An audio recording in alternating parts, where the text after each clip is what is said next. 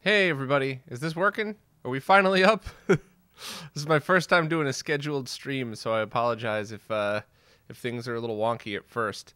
I kind of like this idea though, but it's a little confusing and not very intuitive, like, you know, everything else on YouTube these days. My stream's coming up now, but it looks like it's in Atari 2600 resolution. All right, here we go. Please let me know about levels and everything. Let me know, you know, what's working, what's not working. But today is basically just going to be a really laid back stream where I kind of just do what I normally do on a daily basis, but try to do it on camera.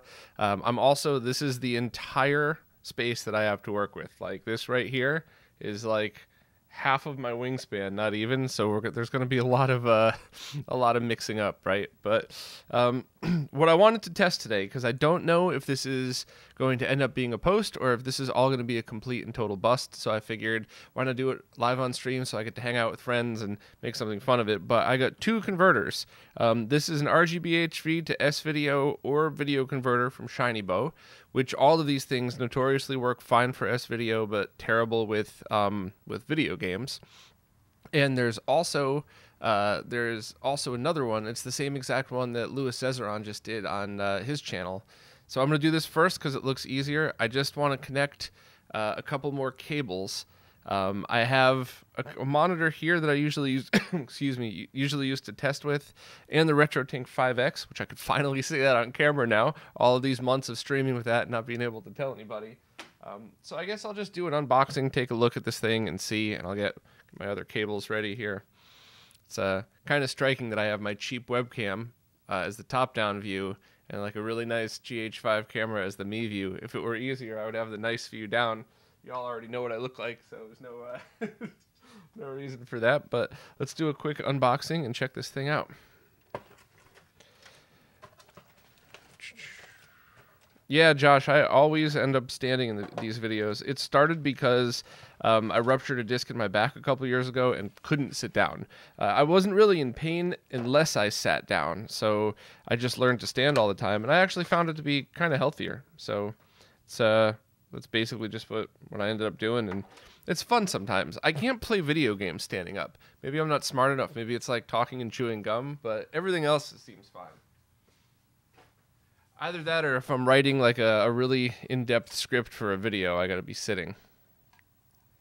What lens? It's the 35mm equivalent. If you go to the Amazon store, that's in the link, always in the link in the description. I have it there. So this is it. I don't know if you could hear this. So I think we're gonna open this up first before plugging anything into it.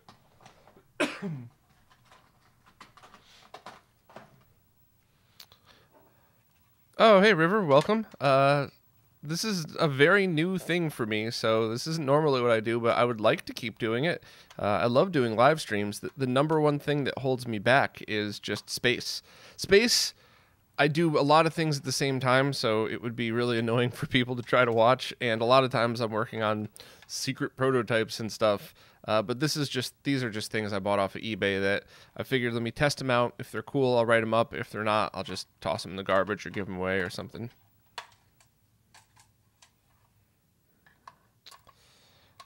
These devices are such a pain sometimes because they're usually just too long to use an electric screwdriver to get in. But yeah, so that's just a little too long for an electric. But you can't really get a good grip with these smaller ones.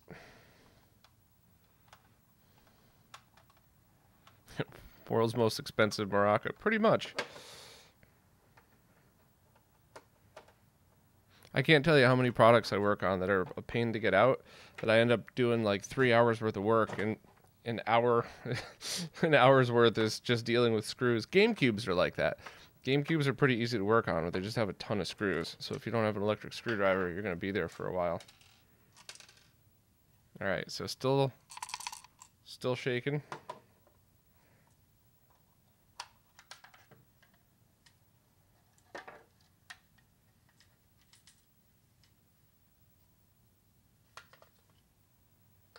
Can't quite tell what's still moving around.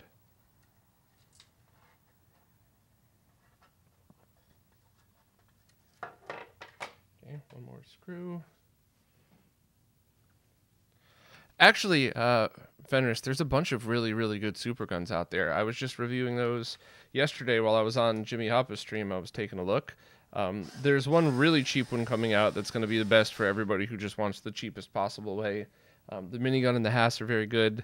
And there's a couple others that I'm testing. I was testing the Ashenworks one yesterday, which is very good with a couple of caveats, but he's been great to work with, so I'm sure it's going to hold up to the rest. Oh, that sound? That's just a screw stuck in one of the posts. There was nothing flopping around in here. But let's take a look at this. See if, hold this up to the camera. See if it could focus. I'm gonna snap a pic real quick, just for my records, because I have a lot of friends that would love to see the circuit on this, and I guarantee they all are already gonna know what the chip is that's been soldered, or that's been scratched off.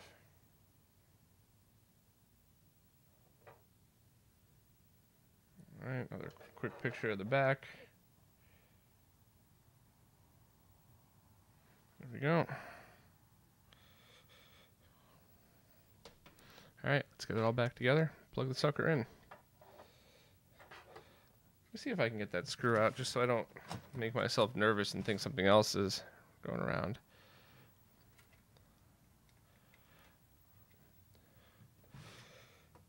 Fender said they use the C-Box 2. Those are pretty good. Just be careful with sync on those, but otherwise they seem to be pretty decent. I have a few friends that tested them. I don't think I've ever tested one personally. Certainly not on camera or for a review or anything. All right, no more rattle.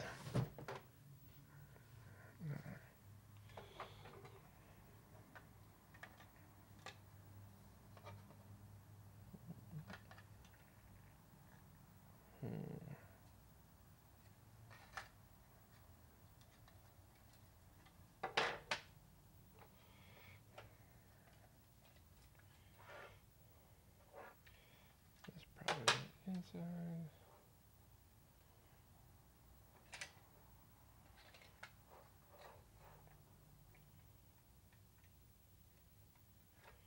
All right.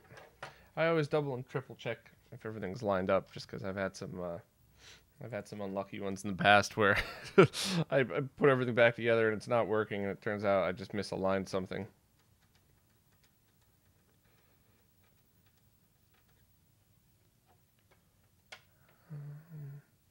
Put it in the right one? No, probably not.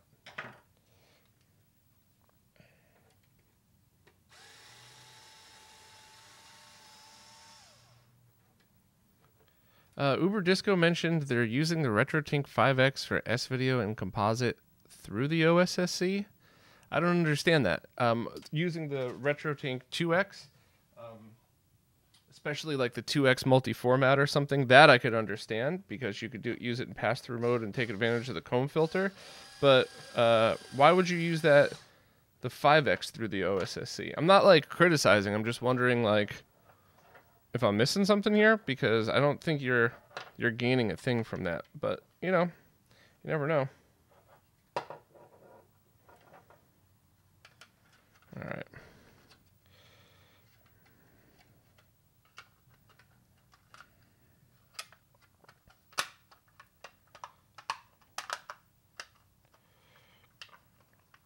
Something feels stuck.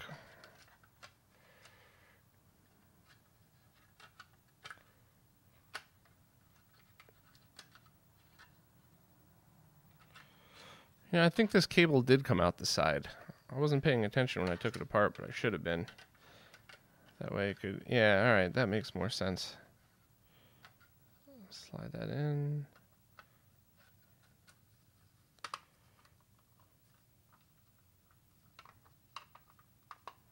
You know, you would think with all the stuff I work on, putting stuff back together would be a little bit easier than this. This is odd. I wonder what I'm caught on. Joseph Moore said they think he's using it for the composite video inputs. Yeah, but the RetroTink 5X already outputs all of the same resolutions as the OSSC and higher, so I just don't understand the need for both. I do have a lot of friends that just love plugging weird stuff into other weird stuff, so, you know, no shame if that's it.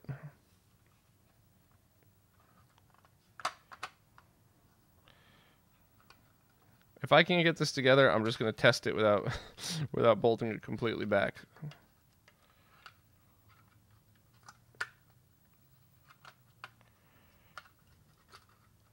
Well, this is embarrassing. My first stream like this, and I can't even get the damn plastic back in. Yeah, that's very odd. I'm just going to test it like this then.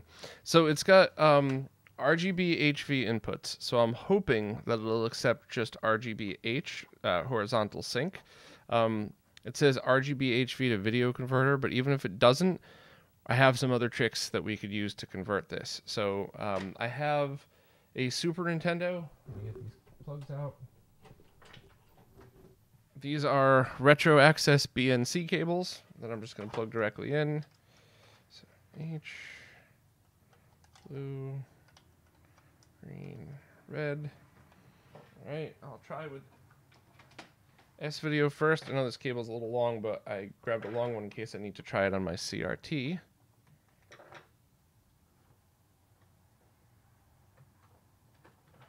All right, plug that into the Tink 5X.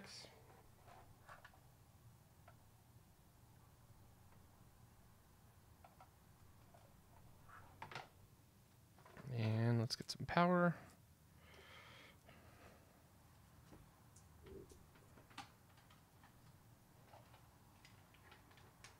I'm going to drop these screws in a magnetic screw holder I have. I kind of recommend everybody gets these. They're super cheap. The only problem is if you work on a lot of projects like I do, you totally forgot what these other screws went to. I think some of those are Genesis. I think these are PC screws that I forgot that I even had, and who knows what the rest of them are. But all right.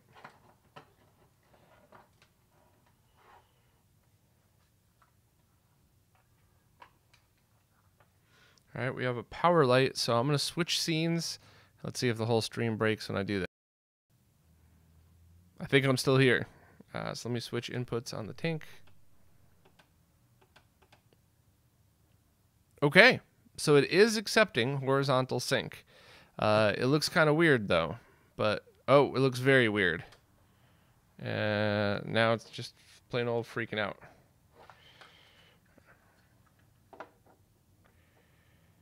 All right, that's interesting.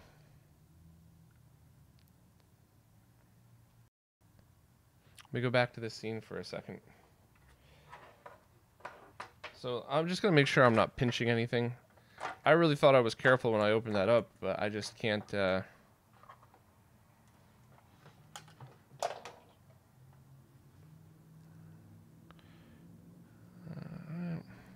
don't know how delayed the stream is here. What I'm looking at is definitely not what... Oh, there we go. Okay, good. So as far as I know, my table is completely non-conductive. So I put PCBs on here all the time, and I do wipe it down. I actually got these on sale. They're terrible. They leave a streak. Don't ever use them for actually cleaning your screen. But I bought like a box of 4 for $5 or something. So I always wipe down my table before and after this to make sure there's no metal shavings or any potential of me doing this and having it short on the bottom. Having a rubber mat would be better, but I think I have one buried down there, but there's such a limited space, I just can't even... I mean, everything would probably slide off. I'm very, very looking forward to moving and getting a real people-sized place where I could have a real setup, a static mat and all that stuff.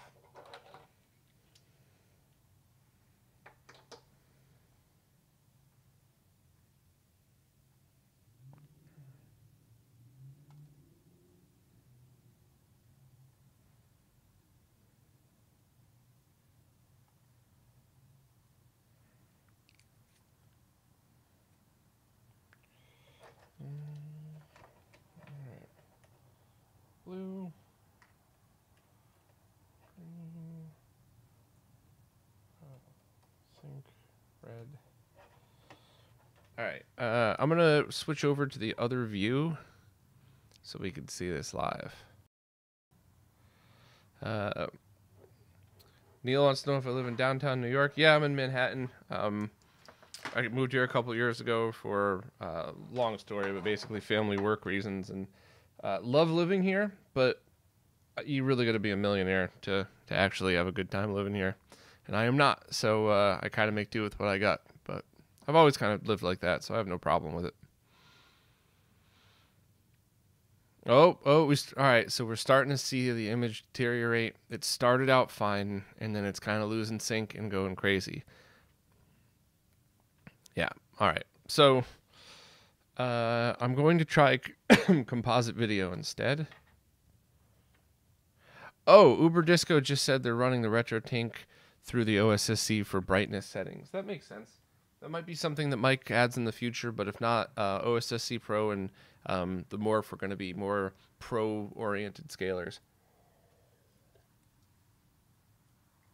All right. See if composite works at all.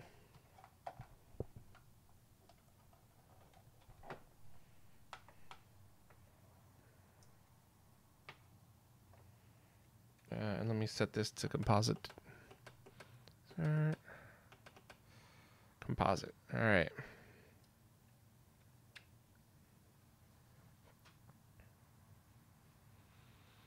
Okay, composite looks decent, actually. Let's see if this goes nuts like S video. I'm assuming yes. Oh, here we go. Same exact thing.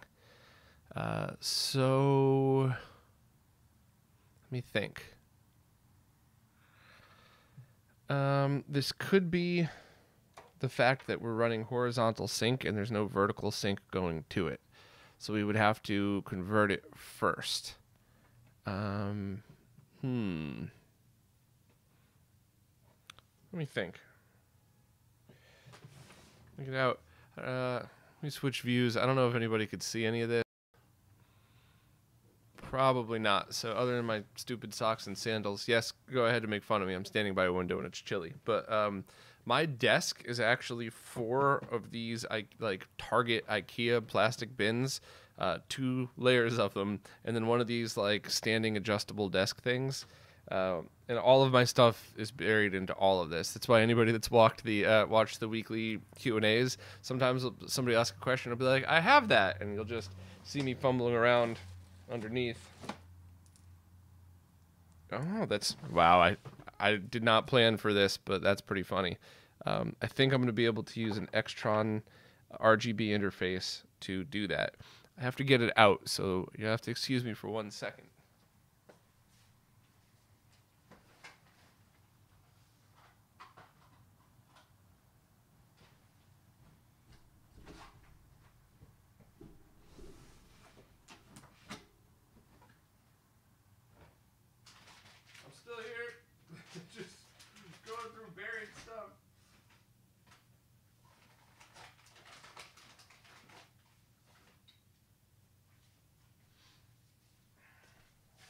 All right, I think this is what we're going to try. And here's the other issue I have when I'm working on stuff is we're out of space. So let's move the keyboard. I'm going to kind of see if I can jam the RetroTink over here. All right, that works.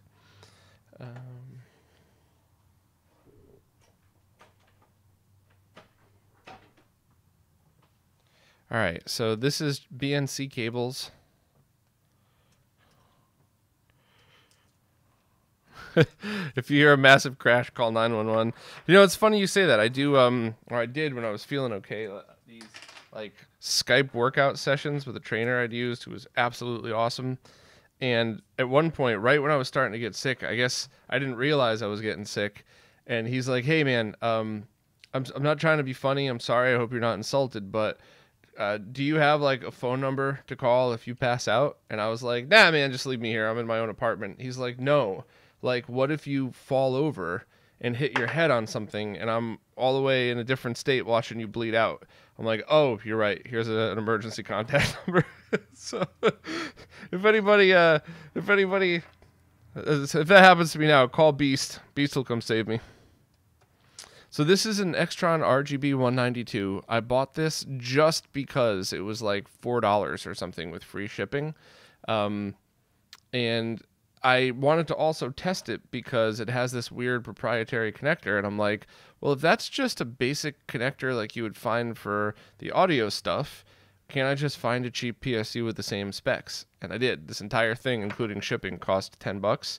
And it will convert pretty much any sync to any other sync.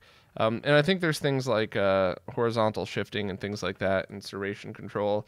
So that's what I'm going to be using to go from RGB-S to RGB-HV. And let me get some more adapters. So I'm still going to need these things, but I'm going to use...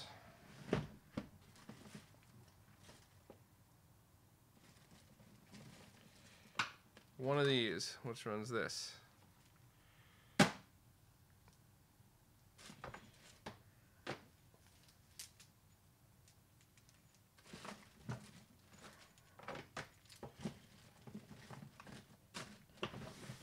right, not bad. Didn't take too long to find them. Ever considered a bigger bench, or space really forbids you from doing so? Yeah. I'm embarrassed to show off my apartment. I usually, when I have people over, clean as much as I mean, it's clean. It's not like gross, but it's cluttered. Whenever I have people over, I hide everything in the bedroom. We actually have that now. We lived in a studio apartment for like, I think almost 2 years. But like right in our living room is a shipping station now because I've been packing up and shipping a lot of stuff. Like our dining room is usually my actual like sit down desk if I need to. It's pretty bad. So it's yeah, this is as big as I can get. And especially with streaming, too, because I could use our kitchen table that, you know, we use for everything else, but I don't know. Once I get a real place, though, all I want's a basement. Not even a finished basement, just a dungeon. I'll put up a bunch of really bright lights like I have up here.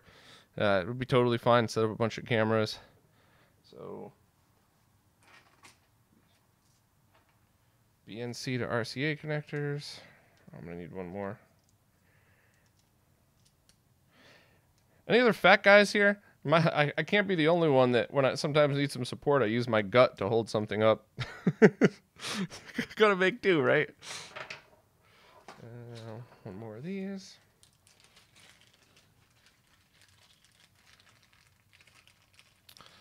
Lucas said they're making their own Dreamcast SCART cable. Ugh, good luck. Making cables is hard. They want to know where to put the switch and the console end or the SCART end. If I were making it myself, I would put a little box. I would have like a 3-inch cable, you know, plug into the Dreamcast like a normal cable. The little box would have a switch, and then the rest of the length would go to the end. But I don't know. I don't think that's like Genesis cables where you really need the resistor on the console end. I don't know if that's a requirement. That might just be, you know, oh, it would be nice, but not required.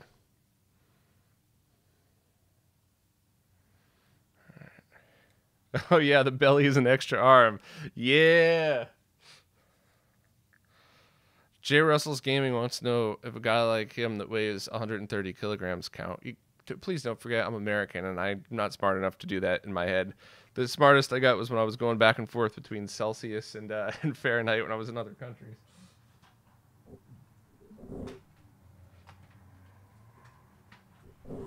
All right. Meso cables. We got power coming through here.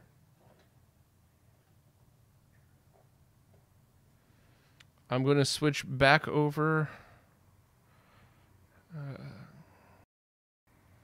All right, here's the capture window again. Everything is as you just saw it, except now I am about to plug power back into that converter.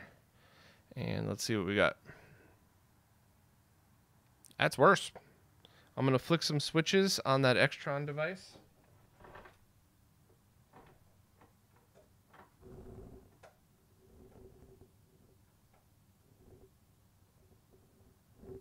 Sorry, I gotta like jam my head back here a lot.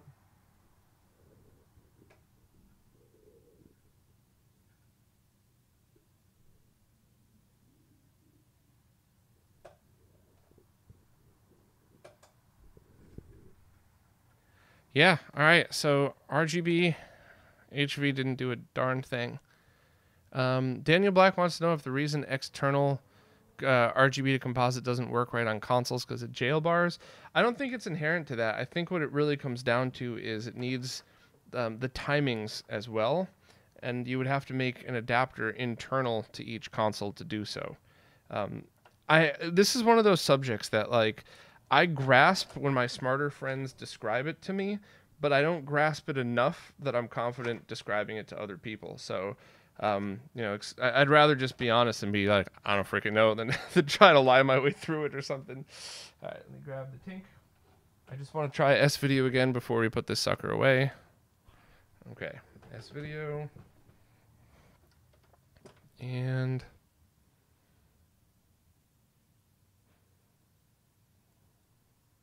nope, nothing. All right, so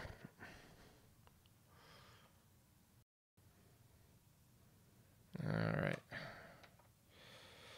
Marcos, 285 was your peak. I think 280 was my fattest, and you saw it in my face, but not really the rest of me.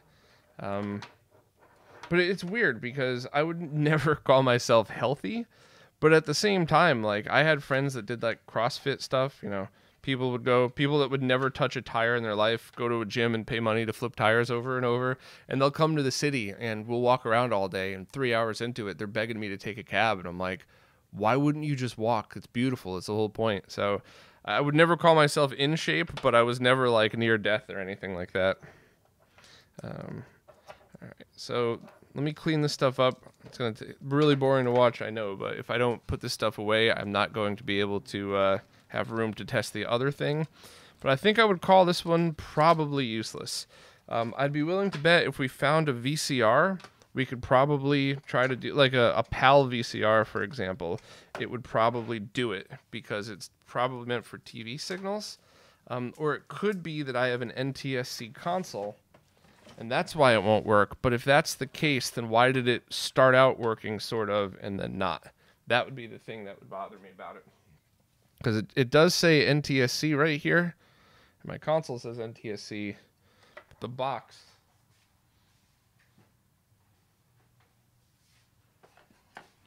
box says non-interlace RGB HV PAL version. So yeah, I don't know. The only other thing I could think of is that this is actually a VGA to S-Video downscaler. You know what? We're here. Let's just try that. Let me get this other stuff out of the way. So I think you might appreciate the fun little device I use in order to test that too. So,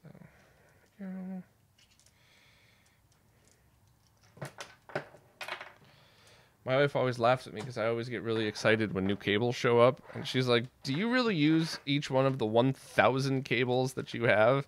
And I'm like, yep. Stuff like this is the perfect example. I bought this by accident like 4 years ago and was like, you know what? I bet you I'm going to use it at one point. And I use it like twice a year.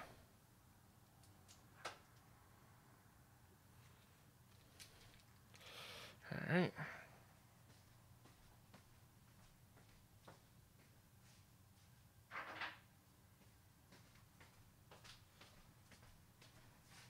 This Extron thing, these RGB interfaces are really great for anybody that has Dreamcast sync issues, or just for going from RGB HV to RGBS or anything in between.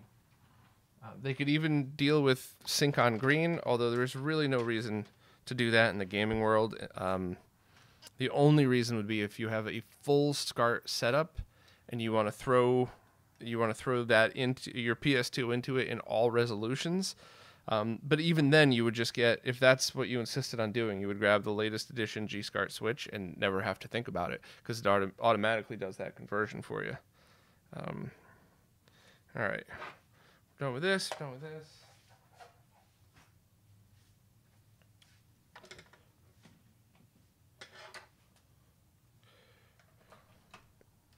So let's grab the Time Sleuth.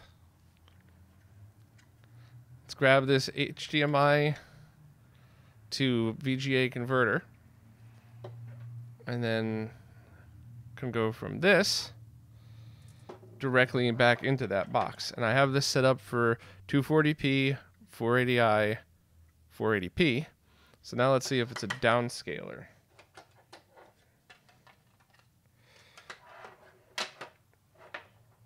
I think we left off on S video, so I'm going to just leave that plugged in so we don't have to mess with the retro tank. Oh, and I put the converters away already. Cleaned up a little too fast. This one, Andy O wants to know, this one's actually a Shinybow. So, 5 of these. No, this would be the other kind.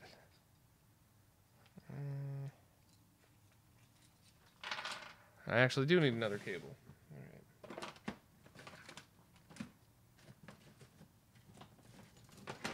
right.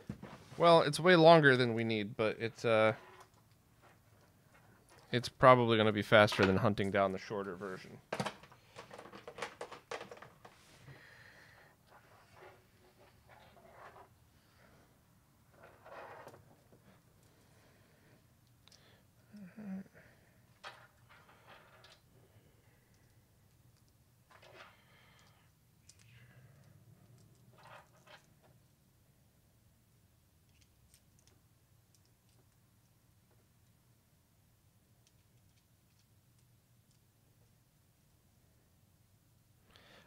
Rectangle 1 wants to know about a SCART switch. I didn't see a link pop up. I do censor some kind of links, whatever the YouTube settings are, so people can't just post random links in there. But that's YouTube's thing. They don't want, because creators are responsible for links that pop up in their streams and in their videos. So most people just turn off all links nowadays, unless you're like a approved person on the channel or something. All right.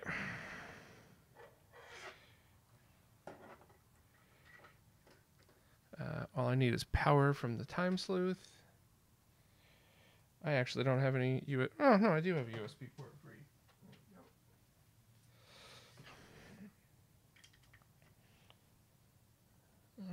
All right. I'm going to switch this over to the other view, and let's see what happens.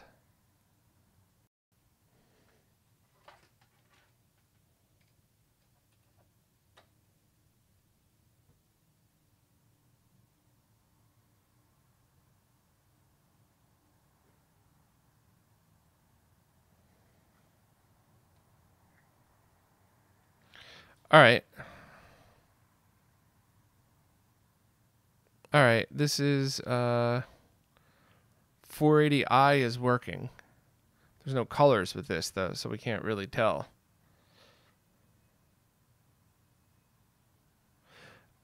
All right, 240p is working here. Moo, it's that the Time Sleuth is providing the power to that VGA converter, and the Time Sleuth itself is powered, and the VGA converter uses such little power, that's why it's able to do so.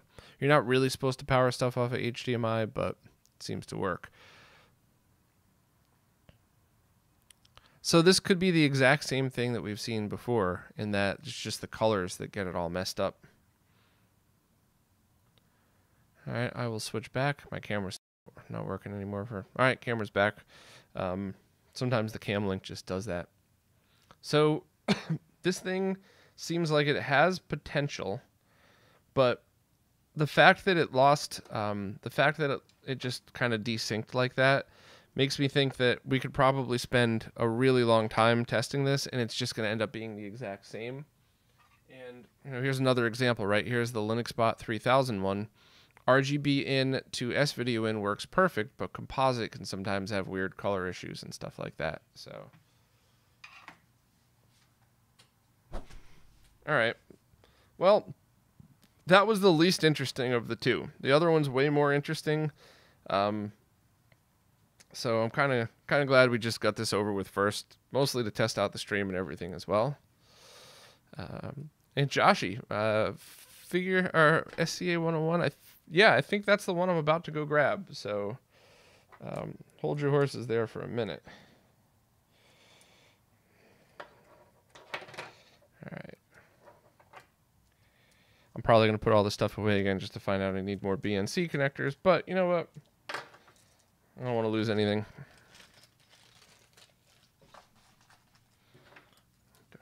cable. I'm not going to fumble with this on camera again. I embarrassed myself enough with that before. But don't worry, I'm not going to throw it out or anything like that. I don't waste stuff like that.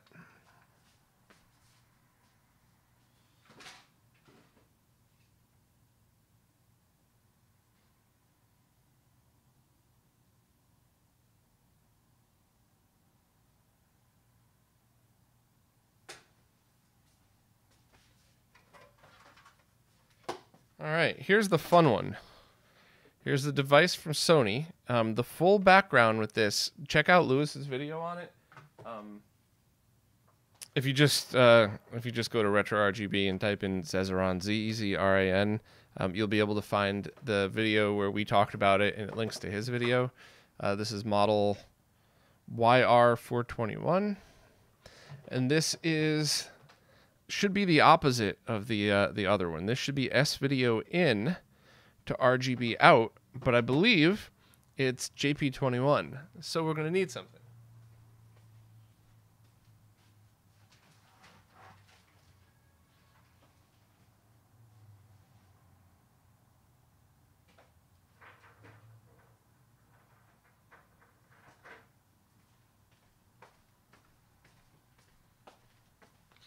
All right, so we're obviously going to need an S-video cable.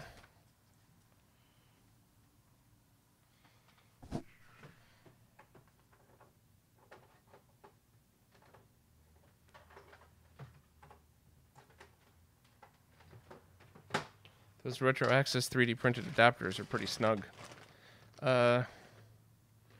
Ashton usually, whenever he sends me stuff, he sends me a box of really awesome cables with it, and I try to keep it together. I don't know why, as if S-video cables and the Switch are, one and the same. But I should probably just add them to my bin because they're really handy. But yeah, this beautiful behemoth.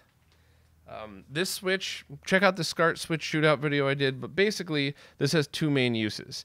Number one, if you're a beginner, the best use for this is just choosing between JP21 and SCART, and then you can just use it as a basic switch. If you're a little bit more advanced, you could use a whole bunch of different things. RGB gain control if you're doing long runs, horizontal and vertical, position adjust. It's very cool. I definitely like it. So before I connect the output of this, I'm going to plug this in and see if it detects anything.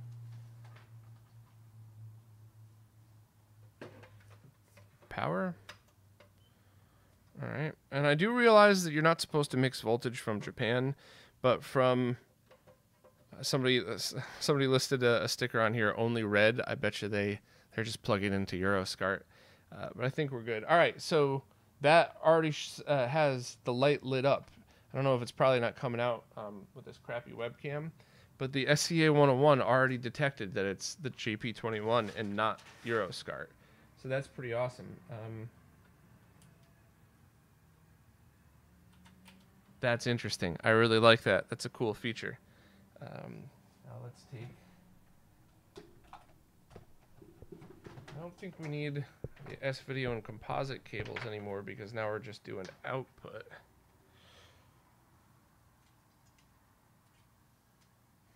All right, get these up out of the way.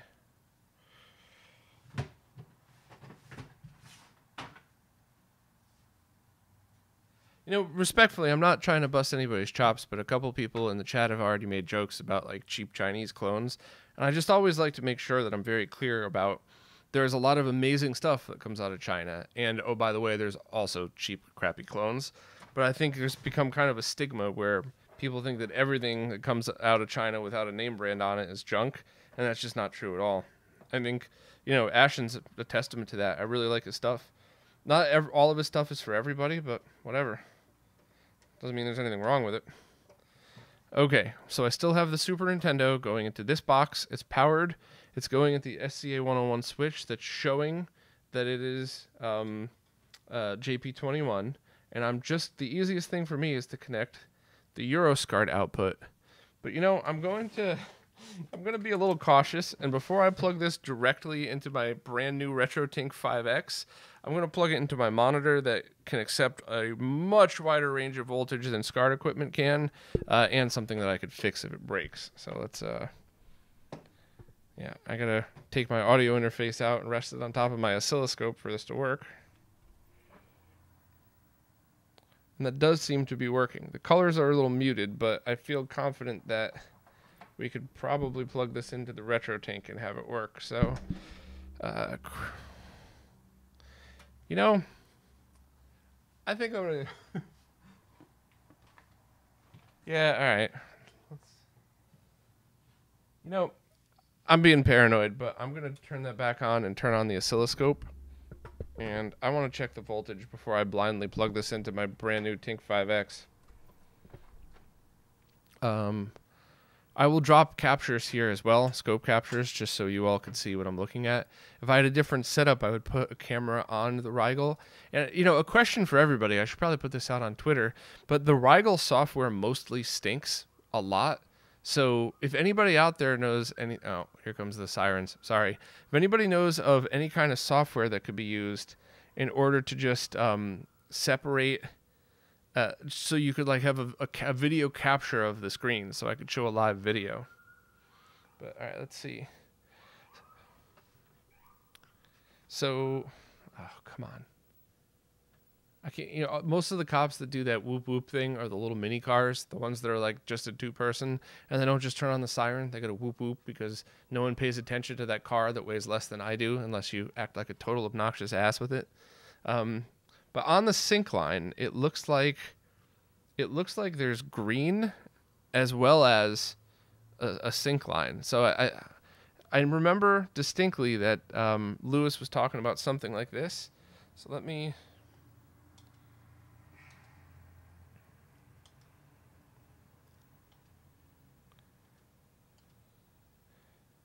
No, I don't know what that is. So let me do the capture and let me, yeah, there we go. Let me do the capture and then let me show everybody.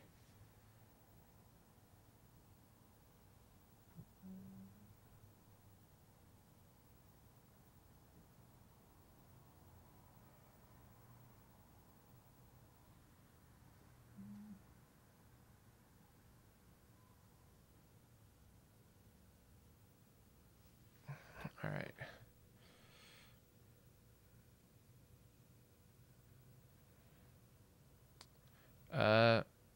Pander LOL seems to be trolling the chat, wants to know why people are obsessed with getting a sharp picture.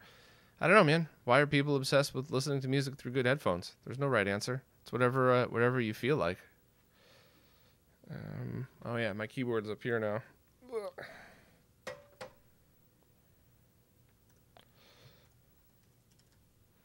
So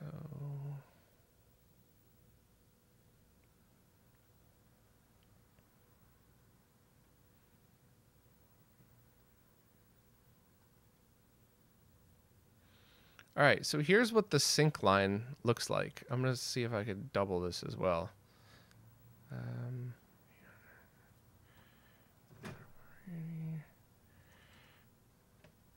All right. So that's kind of interesting. It's definitely safe to plug in because there's only 300 millivolts on the sync line. I'm pointing on the screen with my cursor as if you could see it. I'm sorry. Where I have the two horizontal lines drawn across is what a sync line would normally look like, and that color step is other information on that. So I'm kind of curious to see what the other colors do. I'm going to all right, let me switch over to blue. Oh, that looks all messed up.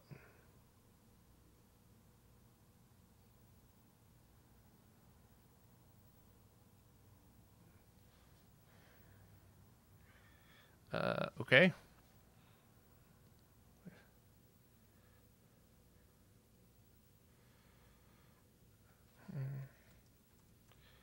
Blue. Oh, Destiny's here. What's up, dude?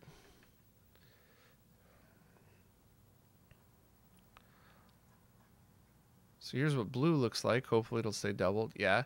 So that's weird. I can't really explain that. I wish Voultar or TN or Tech or somebody was in the chat with me trying to explain that.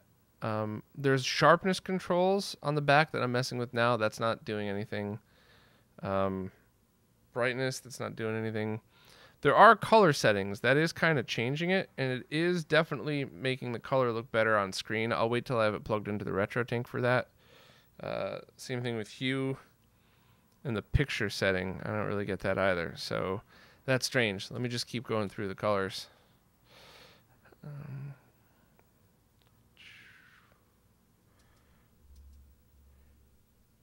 Okay, this looks more normal, but still very, very odd. This is weird. I'm not an expert at analyzing scope signals, not even remotely close, but I still test things probably 3 or 4 times a week. Chris Frats, thank you for the super chat, much appreciated. He said Pander LOL was just joking. Yeah, I'm half joking too. I'm sure they were just joking, but I get that every day in the comments, every day, all day. It's very strange. So if you're just joking, that's cool. I like a good tease, but wanted to clarify that for people wondering. So that's green. Never seen green look like that from an RGB output ever. Yeah, Destiny, if only people could see the behind the scenes of the podcast. Seriously, you've seen some of the crazy shit I got set up over here. All right. Yeah, I'm going to do red again just to show everybody, but this is weird.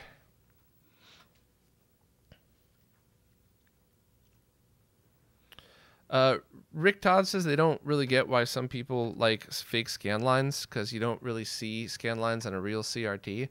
Depends on the CRT, depends on the size of the CRT, and I guess the mask would be, shadow mask for aperture grill or something.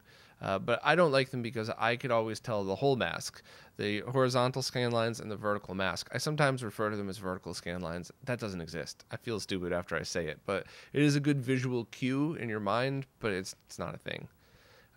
So that's red. So this is strange, but the good news is it shouldn't harm anything that I throw at it. Let me just test the total voltage one last time here. Yeah, nothing. This is not going to short anything out. So let me turn off my scope so you don't hear that loud fan in the background. Put my audio interface back on top of the scope because we don't have room to do everything. Let me get rid of that image.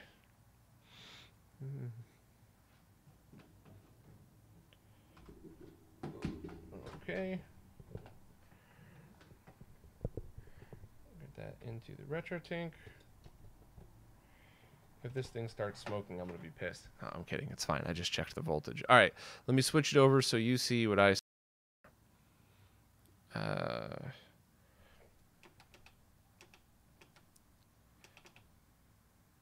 Okay, so that is mostly what I was seeing on my monitor here.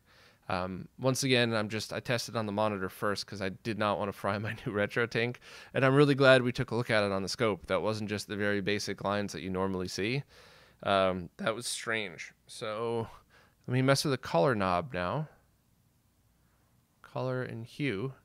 If Tech were watching, he'd be able to tell me exactly where to start and stop to get it pretty perfect. I'm really bad at eyeballing this. I would normally just rely on the scope, but none of the things are lining up in the scope the way I had thought. So sharpness.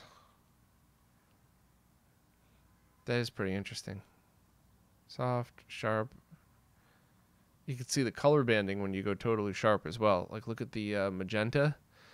This is totally sharp, and then this is totally soft.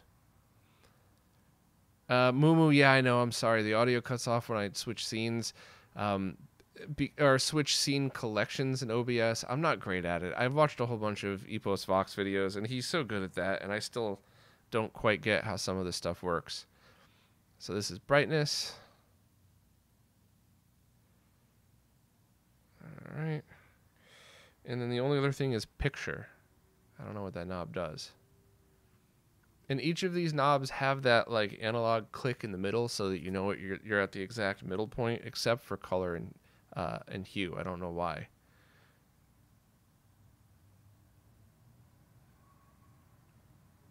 So that's pretty interesting.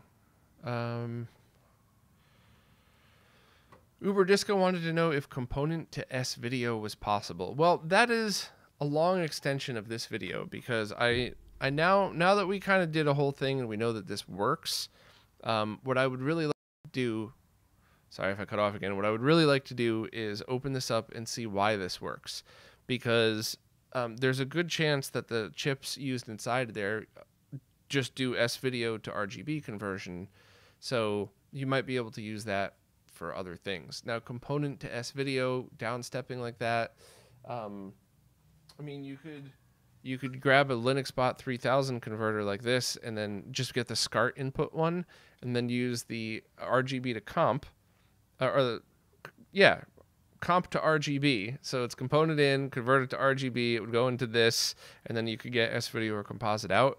I'm 99% sure that'll work. Give me a second. I think I could find most of those things.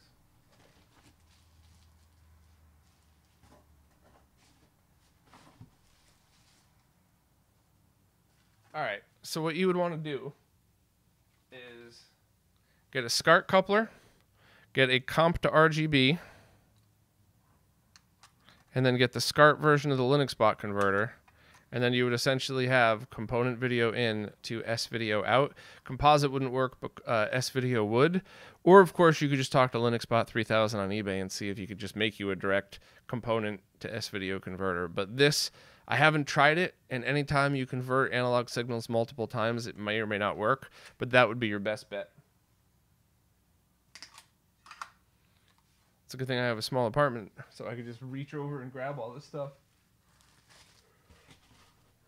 All right, so move the RetroTink out of the way.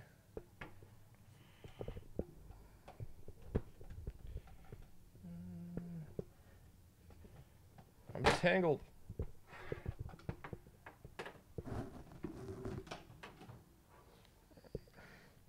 So this is actually the first time I have ever fed the SCA 101 a JP21 signal, and that did really well. I'm very pleased with that. So we don't need this anymore though, but we could scope these individual signals coming out, going in. So that might be something to check real quick. And this is the type of boring nerd stuff where it's like, I lose sleep over, to be honest. Like if I were doing a review of this, if this was like a product from a retro gaming company and I forgot to plug it directly into the scope and just went through the switch, I would wake up the next day and go, oh my God, did I just do a bad review of that? And, you know, what's that mean? And, you know, all right. How are we going to do this, though? Because the JP21 pinout isn't going to go right into my adapter thingy. This is the QWERTY Moto adapter that is super helpful. I have this plugged directly into my scope.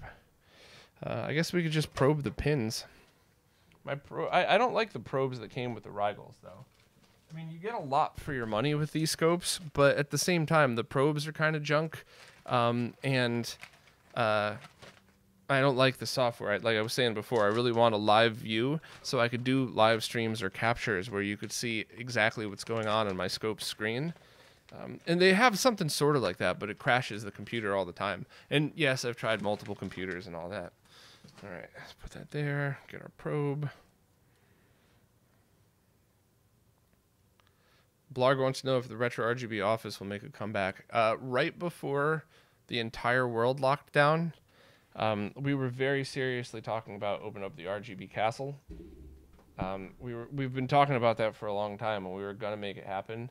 And then when the world first started to shut down, we're like, okay, maybe this means we can get cheap rent soon. You know, things should be back to normal in like 6-8 months. And I think everybody just completely and totally gave up.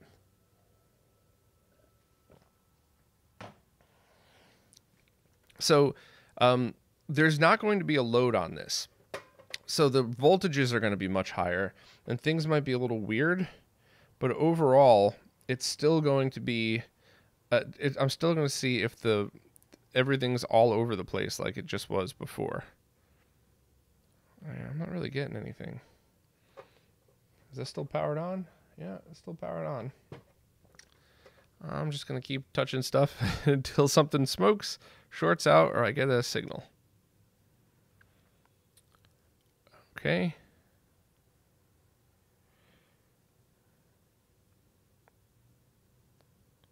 I'm getting pretty much the exact same thing that I showed you all before. It's slightly different, but it's equally as weird. So none of these look like I would ever expect from a video signal. They almost look more like bad component video signals. So let's take this sucker apart then. Let me unplug it first. Always important.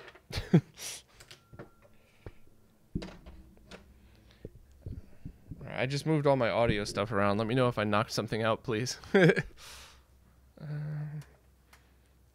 I'm like a mad scientist. Yeah, this is kind of what goes on in my apartment from about, depending on the day, between 5 and 7 a.m. to I just can't do it anymore and kind of pass out. Yesterday I was up early. I couldn't sleep. I have no idea why, so I just got up at like 5 a.m. and just started doing weird stuff like this.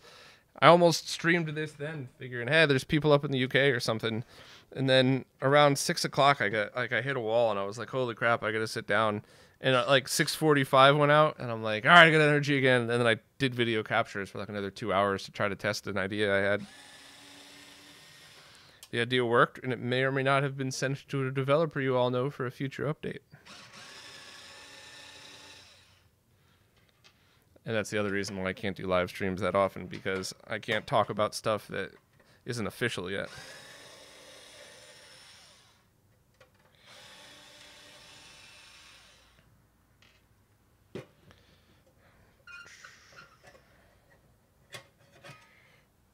Okay.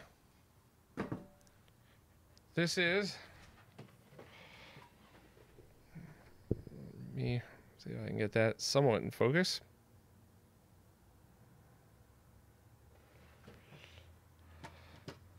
Hey, what's up, Shank Mods?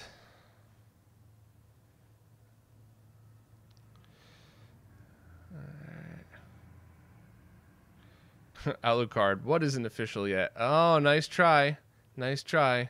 All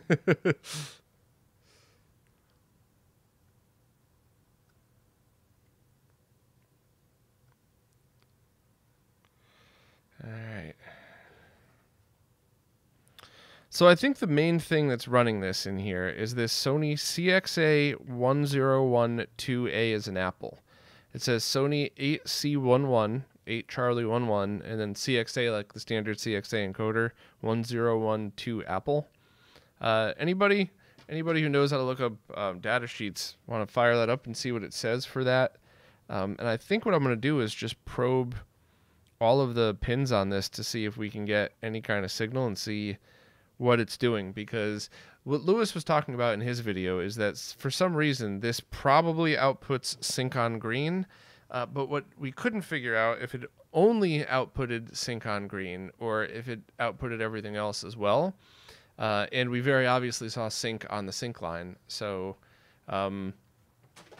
yeah, I think there's what I'm hoping is that this chip just does like S-video or possibly even composite to RGB conversions. And the rest of the circuitry with these pots on here are tweaked to get whatever craziness that Sony needed back then. Because these were really designed for people who had like a Sony Betamax player or, you know, a Sony Laserdisc player or something that outputted S-video, but you're going to a Sony production monitor, like, you know, a production PVM or a projector even that only accepted RGB. So that's why this converter exists. It doesn't make S-video and composite look like RGB, but that's the same exact reason we would need it in the retro gaming world, where it's like, I have 7 SCART consoles, RGB SCART, and 1 S-video, and I'm trying to run them all through my G-SCART. Can I just buy something that could do this? So, Shank, it is, I'm going to repeat it one more time. I know there's a big delay, so you probably, you know what? Actually, let me type it in. I got my keyboard here. Hopefully I don't hit stop streaming or something. All right. Sony C11.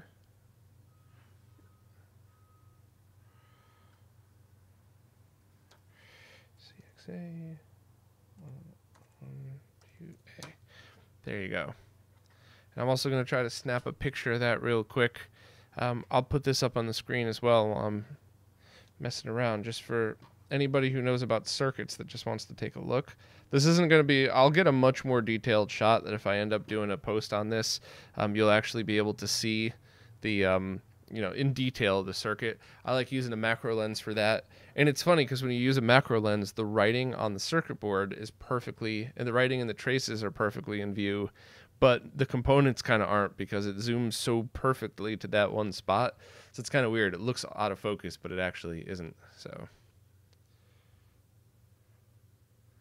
love that dad style hunt and peck typing. You try typing when you have a desk full of stuff like this. It's not as easy as it looks, my friend. Let's see how this came out. Yeah, that should be good enough for you to be able to get a basic what this is like. So image.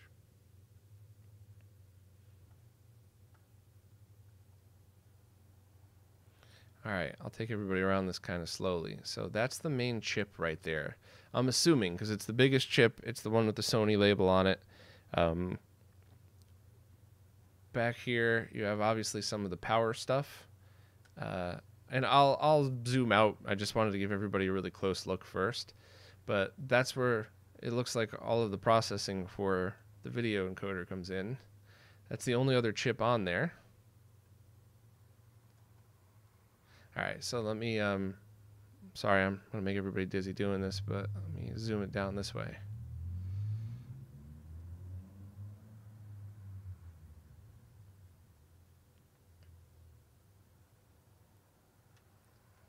Guess I'll just make it smaller to... All right, that's the whole picture in view.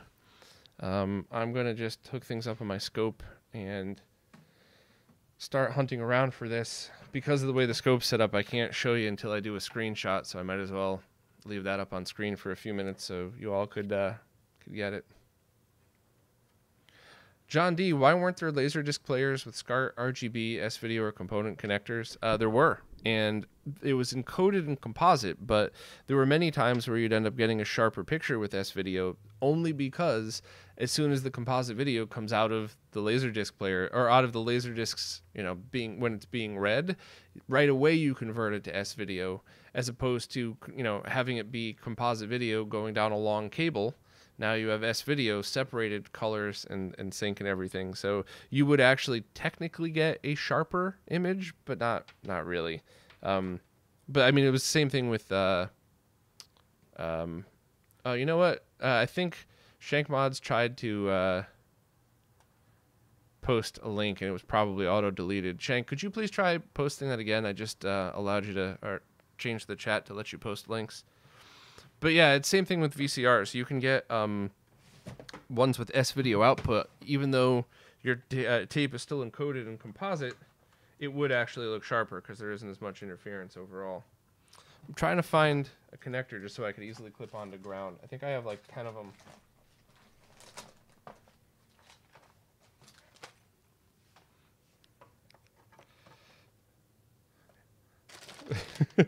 This is the other thing when you don't have enough space. You have to jam everything into tiny little drawers.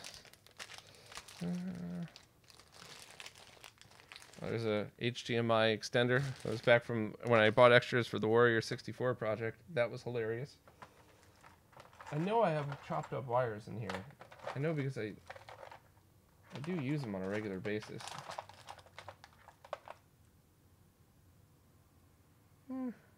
That might work.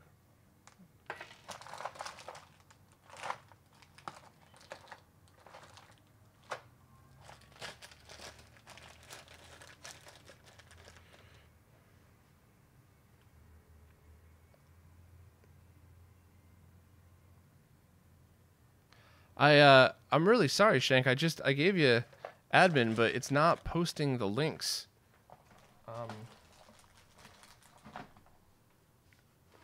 I don't know what the heck. I'm not a YouTube expert here, unfortunately, so I don't know what's wrong. I thought once I made you admin, that would just work. Let me hit you up on Twitter or Discord or something and see if you could send it to me.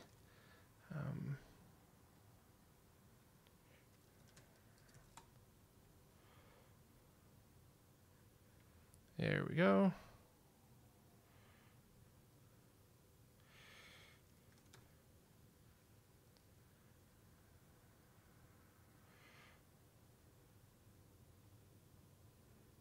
Sorry about that. All right. Hey, what's up, Nelson? Glad to see your comments are coming through.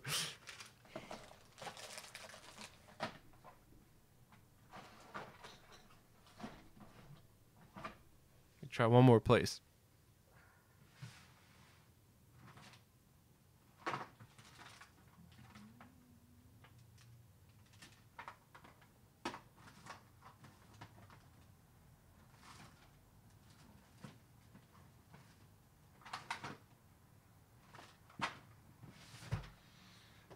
Yeah, I don't know what's up with that. So I am just going to strip off one of these so I could use this to connect to ground, so I could just put my clip on it and I don't have to worry. So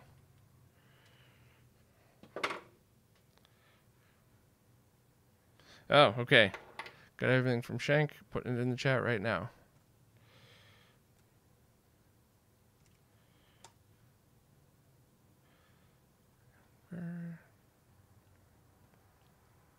Oh, I'm already liking this pinout.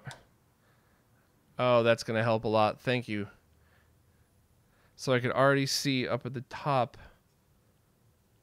RGB out up there. So we should be able to see. And there is a separate sync out. So when I probe it, I should be able to see exactly what's up with that then. That's very cool. Okay. Let me finish with this. So all I'm doing here is taking what essentially is the same as just an RCA cable, but it's a BNC, and stripping it off. I'm not even going to strip the signal. I just need the ground, because that's what I'm going to put my probe clip on, so I don't have to worry. But obviously this is not going to go in RCA, so I got to get one of those connectors again. Knew I shouldn't have put those away.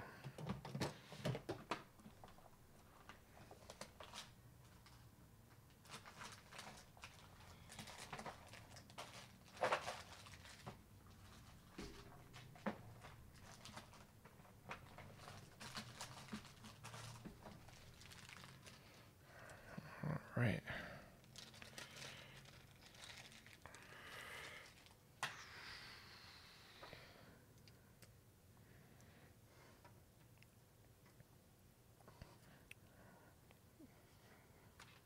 So that's going to allow me to just clip this right here. So that's ground. Excuse me. Let me, I'm on water with one of those hydration tablets in it, but after this, I might just switch to beer. All right. Now, I'm once again not even close to an expert at scopes, but Steve taught me a lot, and I'm using this on a pin that has the trigger set, and I should be able to get this done for at least one still shot to show you. J-Time, no sync on green with the RetroTink 5X, but you really don't need it because the only console in retro gaming that needs it is PlayStation 2, and if you just get just standard component video cables, like good ones, not crappy knockoffs, but if you get the HD Retrovisions, that's equal to or better than RGB.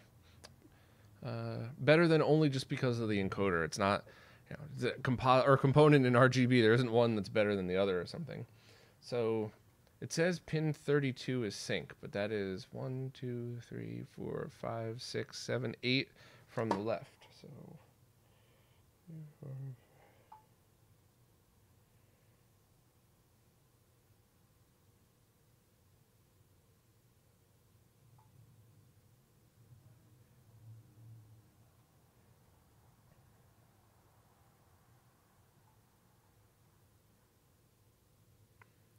I'm not quite getting anything. Oh, I just did. You know what? I don't have my voltage set correctly. because there's no 75 ohm termination. Let me change that over here.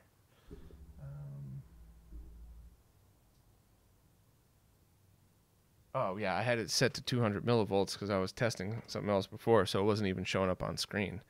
Okay, let me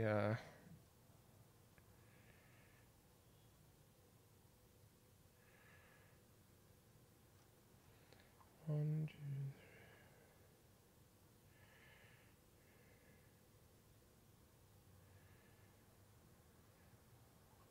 I guess the one thing I could do if this starts to get weird is solder a wire to each of these 4 lines, but I don't think I need to. I think once I get my groove in and I just find the right settings, I should be able to just hold this down and then press the button to save it.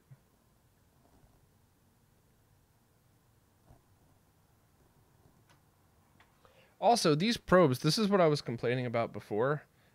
It's very common that the ends on these probes don't get a reading, which is weird because I'm touching it with my finger and it's doing something, but there's been many times that I'm holding this on a piece of metal and I'm scraping it back and forth and I'm not getting any reading, and then all of a sudden the reading pops up. You know, I guess Steve bought the more expensive scope, so he never I think his might be a different model number too, so maybe I just need to upgrade or something. All right, try to...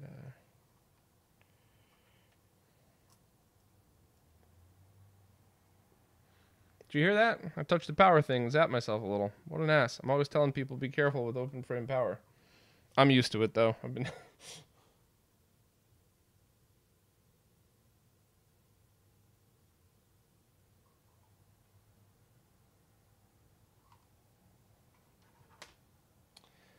You know, I just realized. Seriously? What an ass. Sorry. Could not figure out why I wasn't getting a signal. Well, you have to have something plugged in to get a signal coming out. That's embarrassing. How many people are watching? 192 people just watched me do that. What a complete and total moron.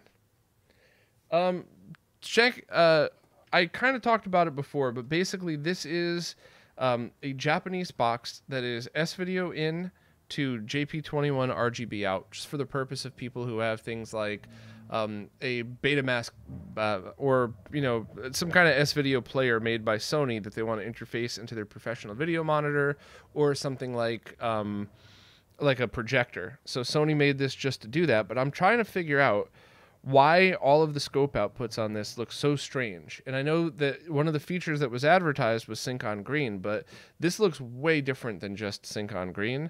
So the goal would be to kind of figure out, is the chip just converting S-video to RGB and nothing else, and the rest of this circuit is for that weird sync mixing?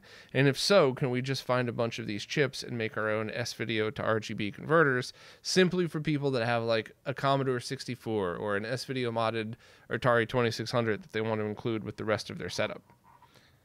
So this is more just like a fun nerd experiment.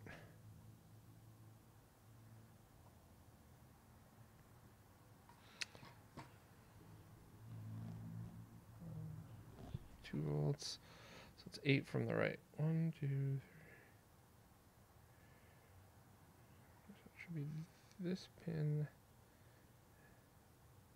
Yeah, that doesn't look, that looks very odd. That doesn't look like sync at all. So let me try the video voltages.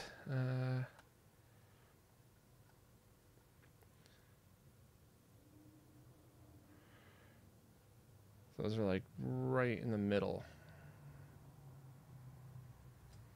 Yeah, exactly, Shank. Just figuring out what the extra crap is.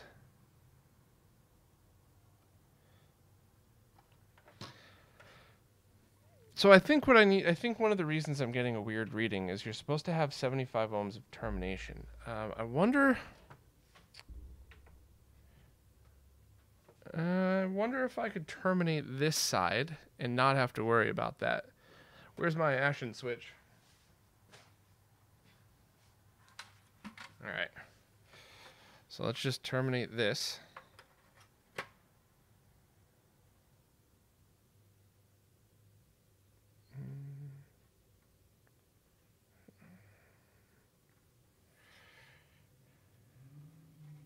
Am I still on up here?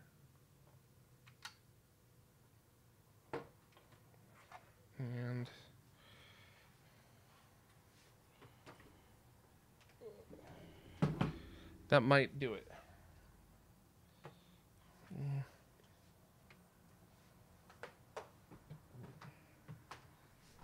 Sorry, I'm just gonna get all the wires rerun around here. Okay. Move this out of the way. Yeah, exactly. If the chip is raw RGB out, we could find old stock laying around somewhere used and pulled from components and then just build a tiny little box. Actually, we could probably build something that looks exactly like the SCART converter. It's just got S-video and both, you know, left and right audio on one side and SCART on the other. Okay. Repower back on again. JP21 lights coming on. Let me check again. 1, 2.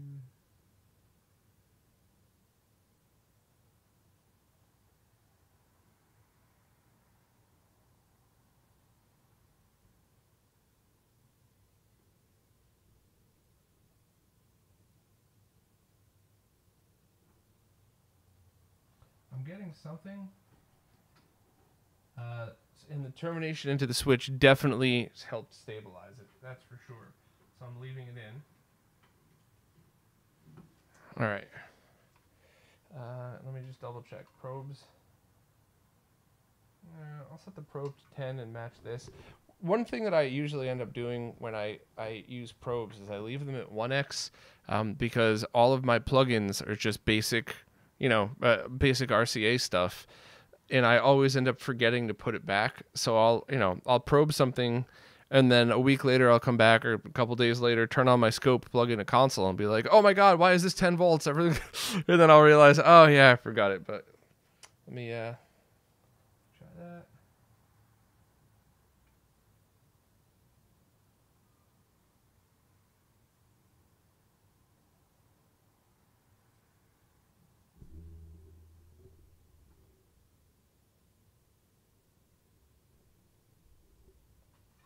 All right, I think I found sync. Let me,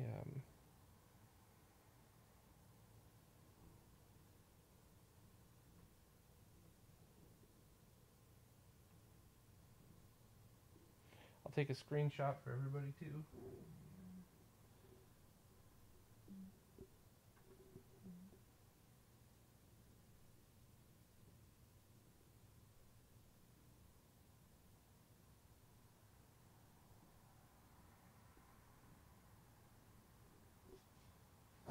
All right, so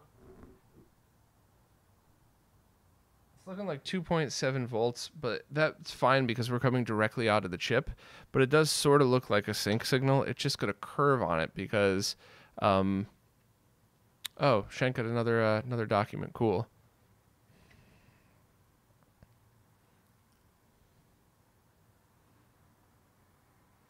Putting that in the chat right now.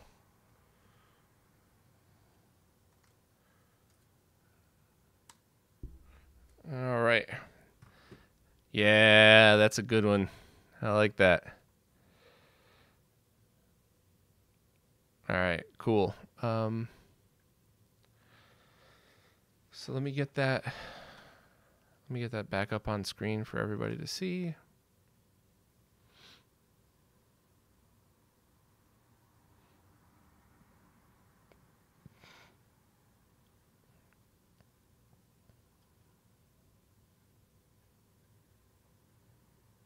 Once again, sorry it's taken a while. It's just there's no live view for the scope. I really wish there was, even if it was just something I could see here and I could do a screen capture.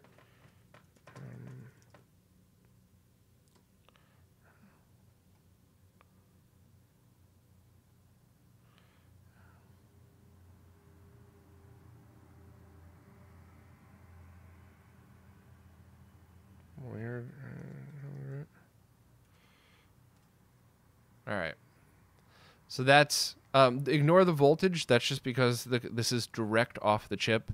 But that's pretty interesting to see. So I'm going to probe around. I guess I'll leave that up for a second, and I'll see if I can grab one of the video voltages and see what we see on that.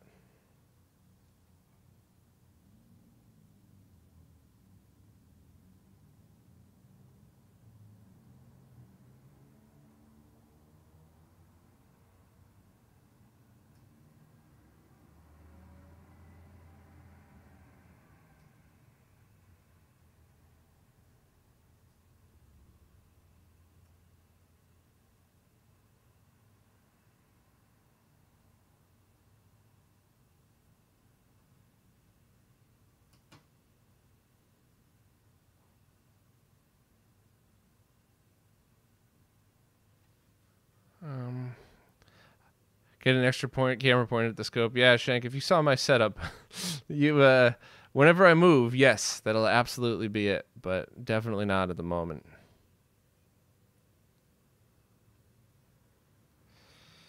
Interesting. I'm just kind of probing every pin, and what I see is like I saw kind of a video voltage on. Let me do this again just to see.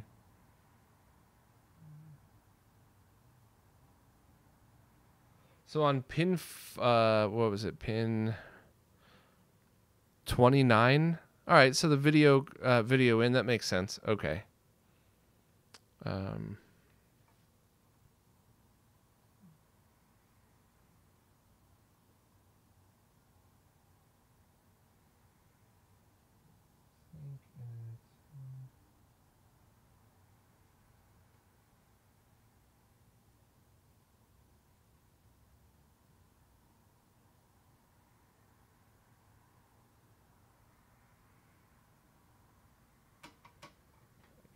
Turn that off and back on again. I just touched 2 pins together.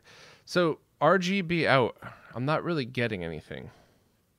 I don't know why. And it could be the voltage setting. It could be a whole bunch of different stuff. Let me keep trying though.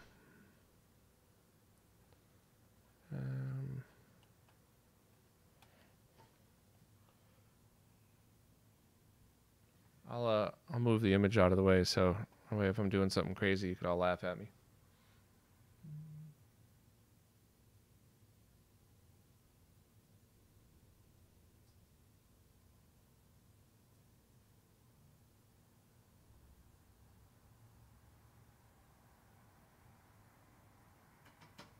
Nope.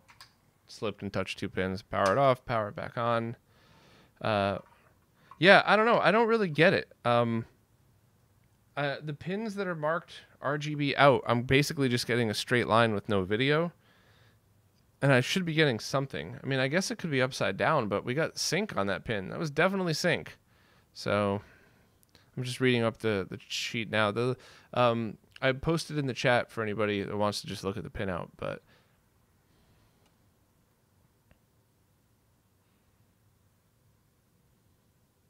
hey, Keemstar dropped in. What's up, man?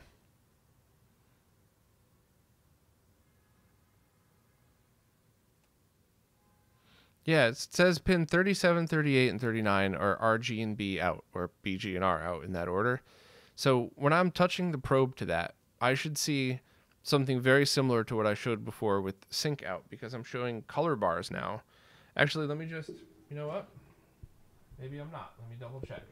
Maybe I pressed the wrong button or something, but let me throw S-Video back into the Tink. Ah, luckily the probe had his plastic on, so I didn't accidentally stab anything in there. And let me just switch over to the other view.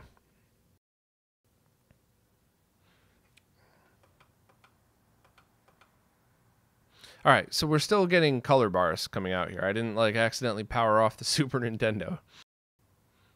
So we should definitely then be getting signal on those output pins. Even though there's not the rest of the signal available or the circuit available, we should see something. My guess would have been that we would have seen a standard RGB signal coming off with the stepping up voltages, just bigger because there's no termination.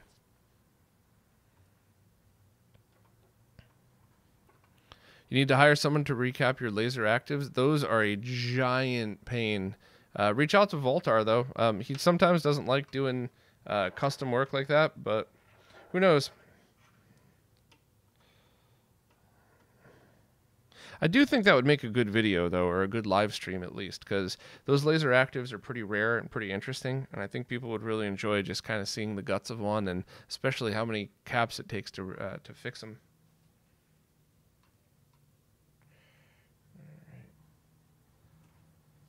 Can you use the meter to check those lines to ground, see if they have 75 ohm? That's a good idea. I am going to turn the power off to do that, though.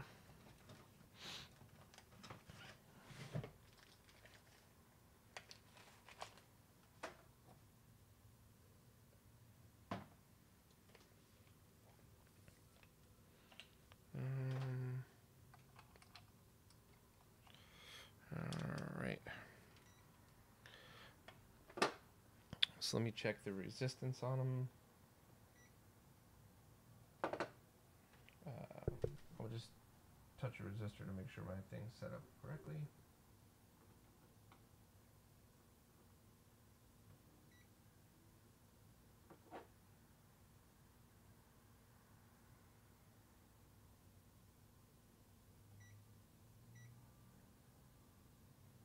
Okay, so let me grab up the data sheet again.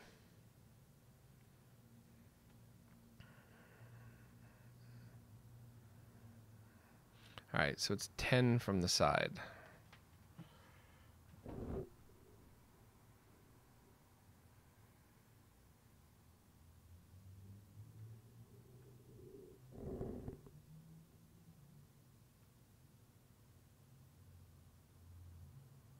I think I have my meter set wrong. That showed 2.2.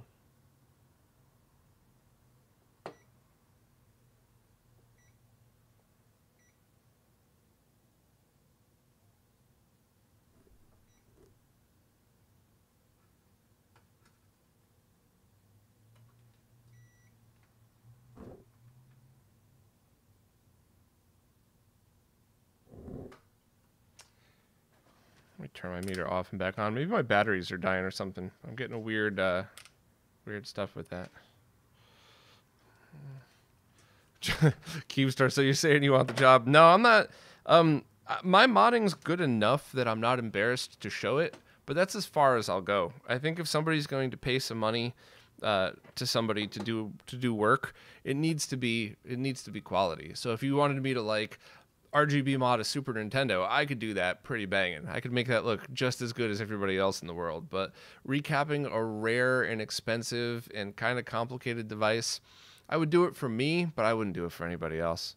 Hey, speaking of the man, Voultar just jumped in. So, like we were saying before, if you want to make sure to never use Voultar, because he's the worst. You know, he actually uses my hands in his videos because he can't do any of the work himself. No, I'm kidding. Zach's my friend. We love teasing each other. Zach, this crappy multimeter you told me to buy isn't working right.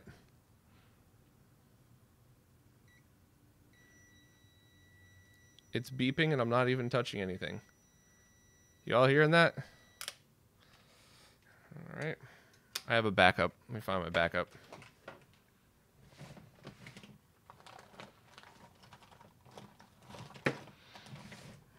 This multimeter is older than probably some of the people in the chat here.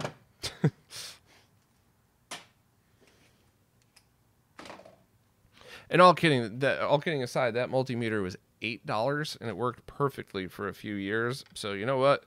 If I got to buy a new $8 multimeter every 4 years, I'd rather do that than buy a $100 one. All right, so probably set it there. Oh, of course, the battery is dead on this.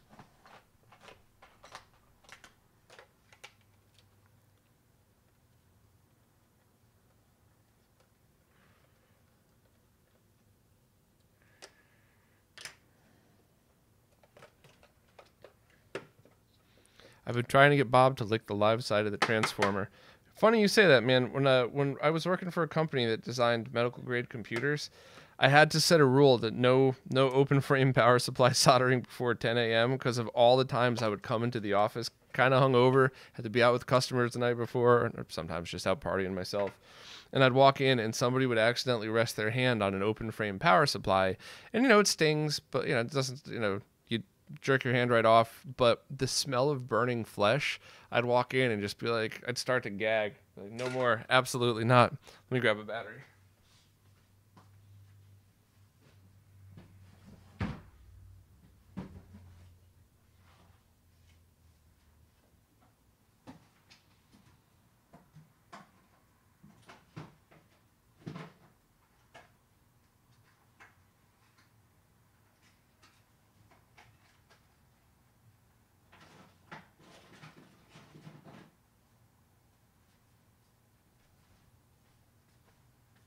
Well, that's messed up. No batteries. Oh, man. What do I have a 9-volt in that I could pull out of?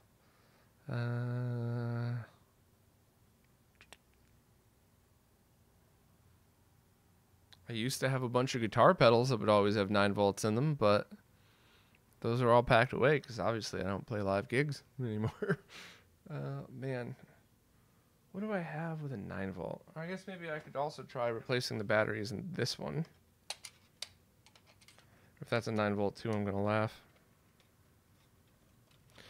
Bob, just what in the hell are you doing here? Fair enough, Zach, because I actually really want your opinion on this. I tried bothering you before, but I know you were busy. So there's a device here that takes S-video and converts it to RGB via JP21. But the signal that it outputs is really strange. And in fact, I will drop, let me drop the scope chats, the scope captures in the chat real quick with you, just so you could see what I'm looking at. But the signal is strange.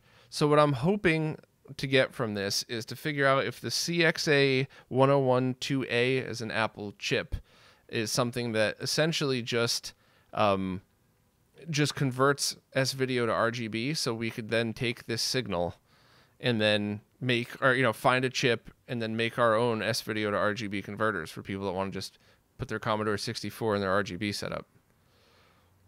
So what I'm dropping in your chat now, which everybody in this chat already saw, was sync red, green, blue in that order. And you're going to find out exactly why it's as weird as this. And if you want to jump in, I'll throw you on chat to describe it if you want. Got an instrument with an active preamp that would probably have a 9 volt battery. I don't know, but I do have more AAAs that I could replace in this. I don't know if I've ever replaced the batteries in that, so that might be a solution. I hope I do. I just ordered a bunch of AA's.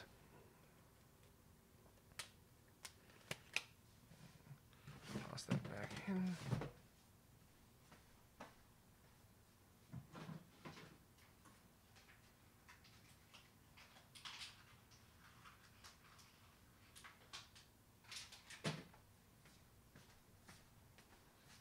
Got him. All right.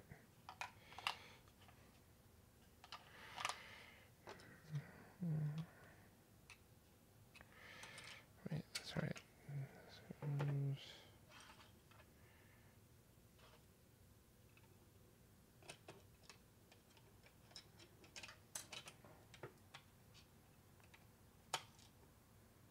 I think it goes the opposite. Oops. So these scope plots that I just sent you that everybody else saw before are specifically from the output.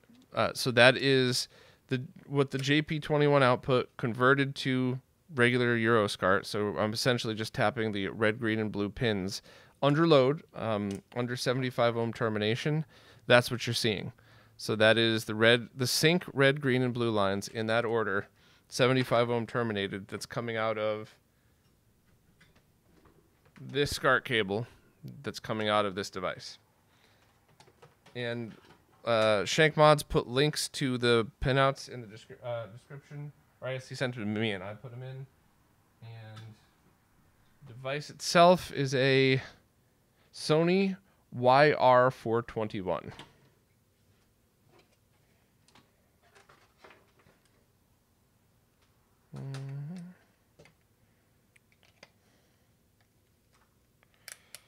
And you missed the whole part where I couldn't get a video signal because I didn't plug in the video. That was embarrassing.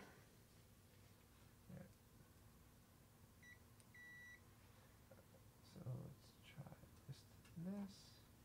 Still powered off, right? Off, okay.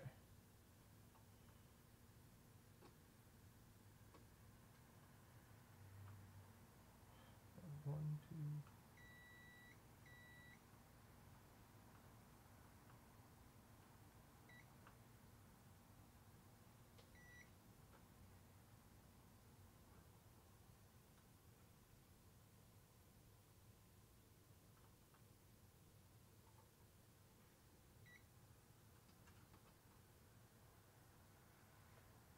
Yeah, I think it is 75 ohms.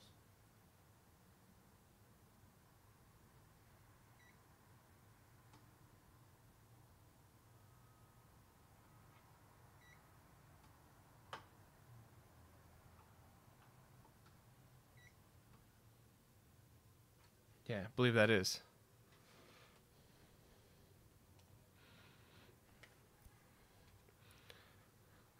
Zach, do you want to just jump on here? I'll explain it to you.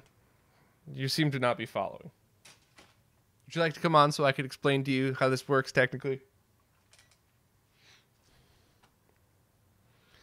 All right, everything's plugged in. Clay, right as I talked about needing batteries, the wireless mouse died. Yeah, it happens.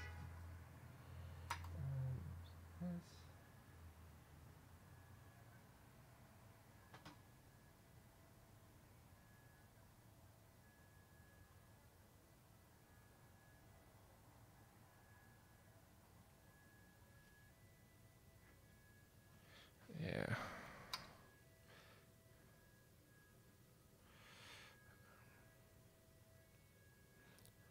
Let me throw this diagram in there for you too, Zach, if you want to take a look. Tell me if there's anything else I should be probing.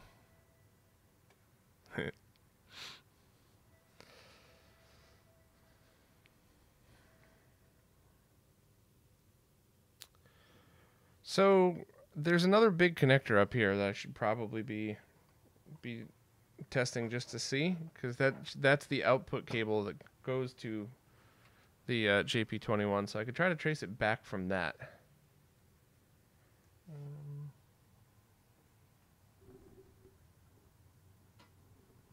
Still on, right? Nope, off.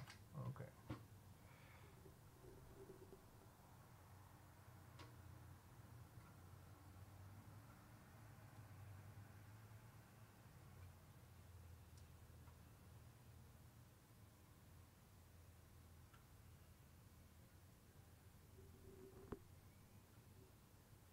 I'm basically now just touching any of the components very carefully, but the ones that are sort of around where the output line is, just to try to trace it backwards that way to see if I could find it.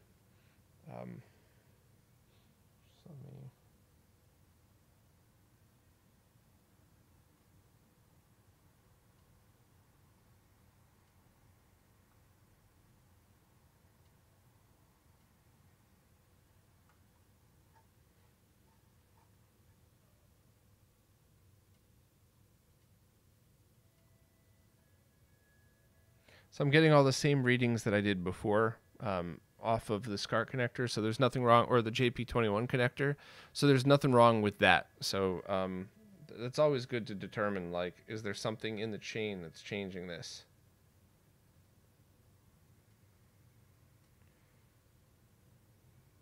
Yeah, same exact weirdness as before. So as I go back, I should hopefully find the rest of these signals somewhere and just keep going.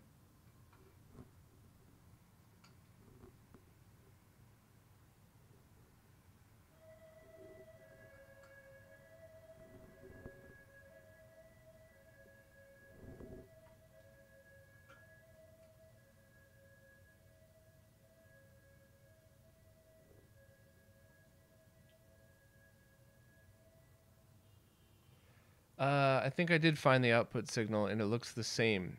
Whatever encoding's being done, it looks like it's coming right out the chip like that. If you're still on here, Zach, let me know if there's anything you want me to take, taking a specific shot of based on what you saw before. He's probably already left. He's probably like, I'm not making any money from this. I'm out of here. But still, if you're here, because it looks like right off of the chip, I'm getting these same weird signals, which would mean the processing's done in the chip.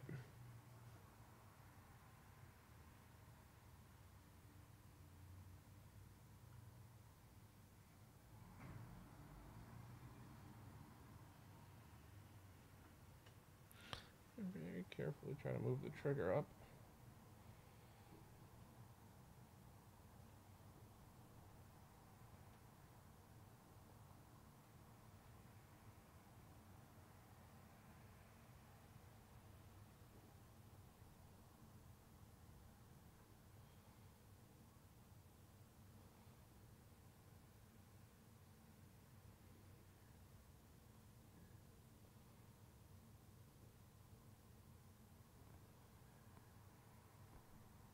Okay. Whew. I got something. Oh, and I pressed the wrong button and cleared it. Damn it. All right. Let me read what that was.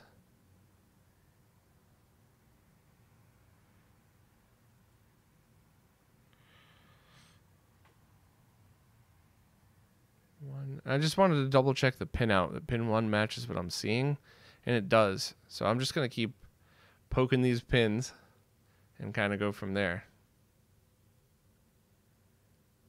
All right.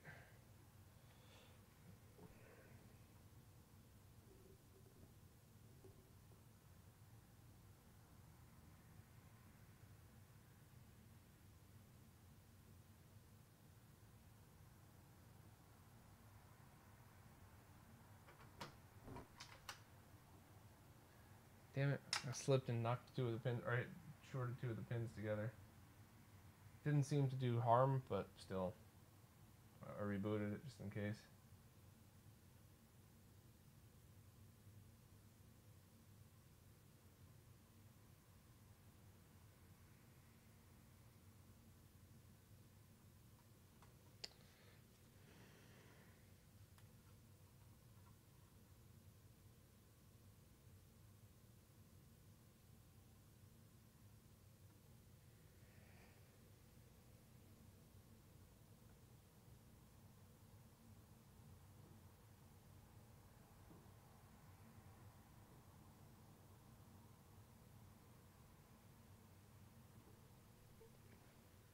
All right, I see you, Zach. What's up?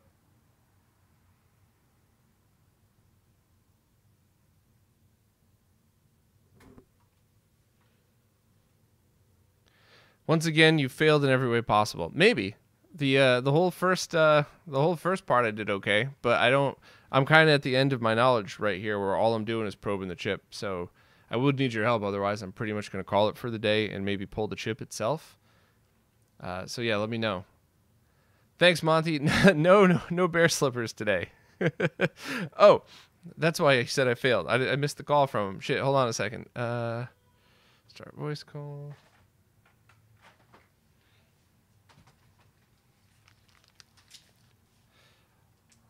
Hold on a minute, Zach. I gotta plug these in so I can hear you. Oh, there you are. You can still hear me, right?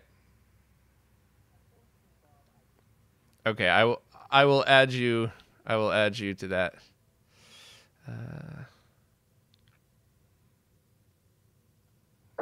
Just tell me when we're live.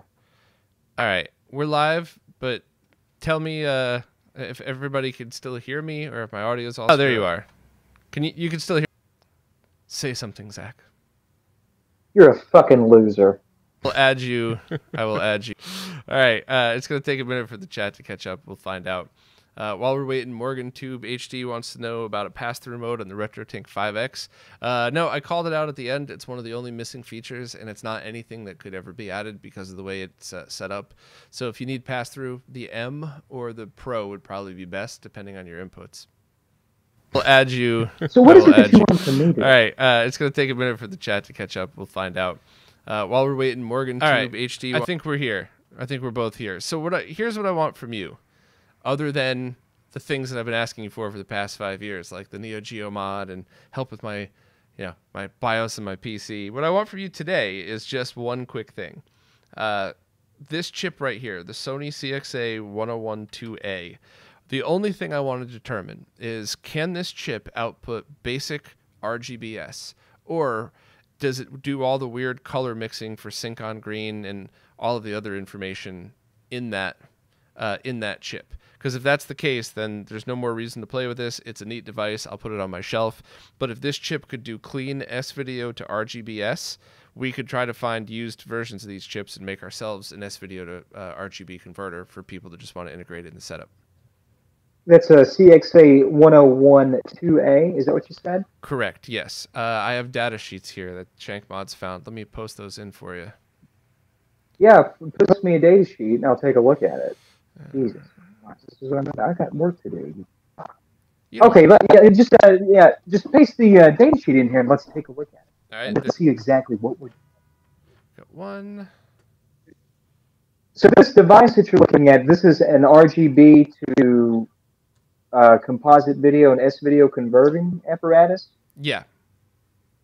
No, it's S-video to RGB only. That's it.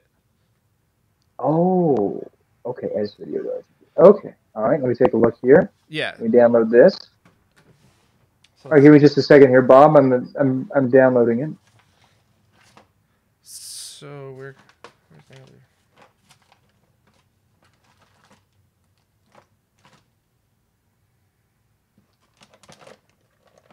You know, I'm looking at the first page of this, and it's obvious this chip was initially designed to be used as a color decoder for probably Sony Trinitrons. I bet this chip is in a lot of Sony television sets. Could be. And just Now the question is, the go final ahead. goal What? is to make one of these. These are just a pass through, obviously, but to make something that looks like this, but that has that chip inside it to just do the S video conversion to RGBS. So what you want to know is, does this chip have the capabilities of doing the color space conversion? Well, it's actually, does this chip have the facilities to do the video matrixy conversion from like an encoded video format to an analog RGB output? And is the analog RGB output buffered in such a way that it could easily be terminated to a low impedance device, such as a television, something of that effect? Right, right. Because with this device, I don't know if you saw the scope captures I threw in the chat, but that's what I'm getting off the RGBS lines. What's coming out of this main line, which is weird. I've never seen anything look like that. So it seems like it's coupling in sync on all of the color lines as well. What happened? What do you mean?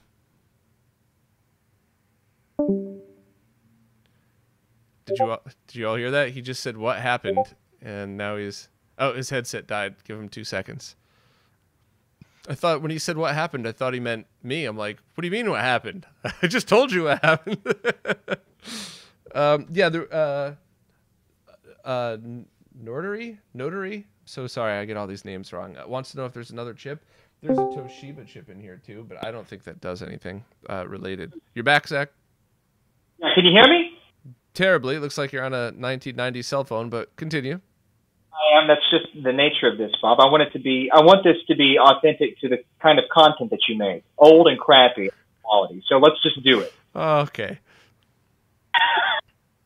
Such an ass. It's okay. I love it. I'm looking at this right now. Give me just a few minutes of silence here, and I'll tell you what I think. Which one are you looking at so I could put it up in OBS for people to look at as well? I'm looking at the data sheet right now. I'm not stuck looking at anything. I'm looking at the outputs. Let's see. I'll be right with you, Bob. Let's see. Just shut up, Bob. I'll throw this in the chat again so people don't have to scroll back.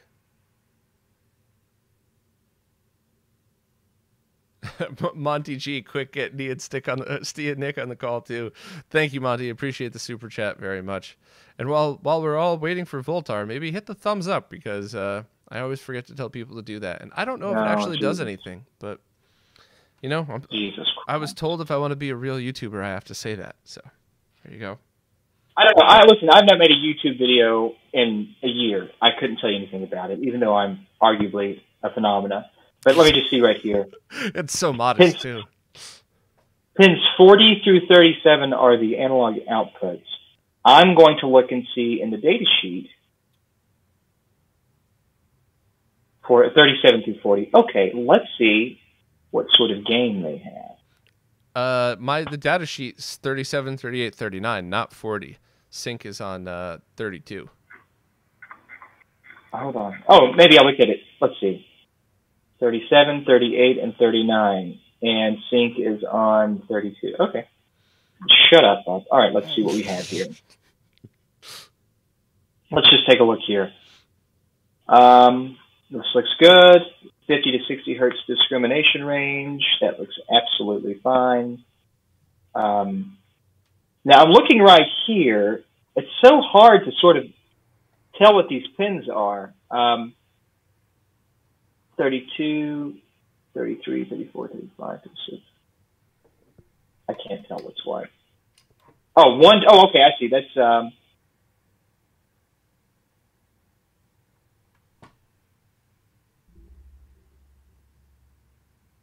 okay. Still looking.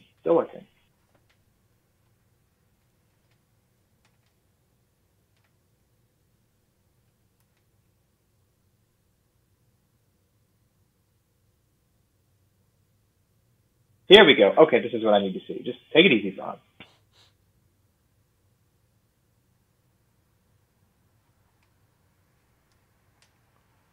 Bob, the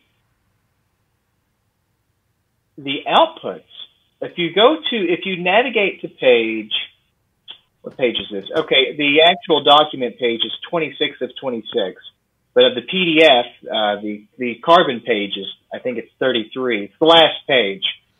If you look at pins 37 through 39, I'm looking at the network here that drives them. Now, what you're looking at is you're basically looking at the DAC from the inside of the chip as it reaches the pin. Okay. It looks to me that these are driving. Let me just check something else real quick. Yeah, that looks good.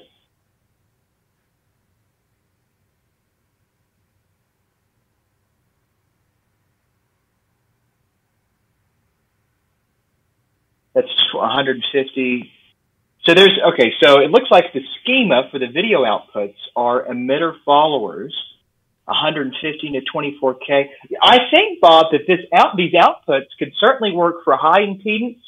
If you're wanting to shape the video to drive an actual electron gun of a CRT, or it looks like you could shape this out with relative ease to drive a low impedance 75 ohm termination for a piece of consumer equipment with very little. What I would need to see, I would like you to put various loads on any of the color outputs. So RGB, any of these, it doesn't make any difference. If you could put a 75 ohm load, if you could put like I'd like to find a 7 in here. So what you should probably do, Bob, is focus on taking the outputs. 37 through 39, any of these pins will do just fine. I would like to see like 100 ohms, and I'd like to see 1K, and I would like to see 10K. If you have those resistors, I'd like you to do pull-ups and pull-downs. And then with that data, we could sort of work out a Thevenin, and we could figure out how this is really supposed to be driven, because a lot of this data sheet I can't really read. Maybe it's my monitor, but maybe it's just really crappy. But the point is, I think you could do exactly what you want to do with some passive components on the outputs of this chip. Okay. So let me. I don't think this is a big deal. Okay. So if you want, I could do that trick that I've been doing that Steve laughed but said would work, where I basically just take a 75 ohm resistor, clip my probe on it, and then have one to ground and then one to the signal. So I'm essentially putting it under a 75 ohm load with the scope. Yeah, that's fine. All right, let me grab that now. That'll work fine. And all we got to do is basically just confirm that, and if that's the case, I could package this thing up and send this to somebody who feels like reverse engineering that and going from there. Well, I don't understand. Just real quick, explain to me what this. So this device, it'll take in encoded video, PAL, NTSC. Maybe I don't know if it'll do CCAM or not, but you can jam into it S-Video or Composite, and on the output, it will give you an RGBS video line. Yes, except the signals that are on those RGB don't look normal. They don't look like you would find in normal equipment. But that's essentially what it was. It was basically just for people that were like, I have a Betamax player that I bought in 1985, and I want to hook it into my Sony Pro Series projector that only accepts RGB. It does not accept S-Video, so Sony made this. What would really help me is if you could. What would be really effective is if you could look at the circuitry on the output pins of the device itself. Mm-hmm. See what's driving them. See how the output stages how that's being constructed. Pins 37 through 39 on that device will basically tell you everything that you need to know. And if it doesn't look right, I wonder if that's because this is designed. Is this designed for SCART RGB, or is this designed for Pro RGBS? SCART RGB. Okay. And I'm sending you a picture right now. Yep, send it to me. Send me all the pictures. Hold on, let me take one more here. Okay, oh, perfect.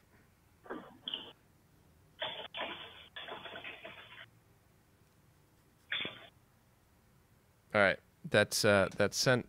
I found 75 ohm resistors in my sack of resistors. Oh, shank mods. Maybe the caps trimmers are bad. You know, that is a good idea.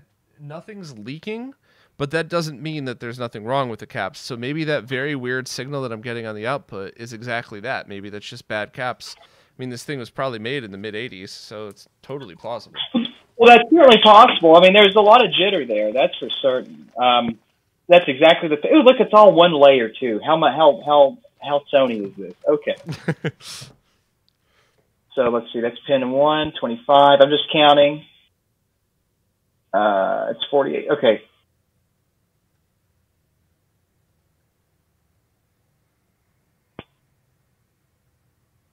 Yeah, really, Bob. What I would need to see is a picture. Well, no, never mind. It's just too much to goddamn ask of you, you loser. Anyways, let's see here. It would be good to see the bottom. Man, I understand. Listen, I appreciate your vigor and spirit, but can I ask you a question? Yeah.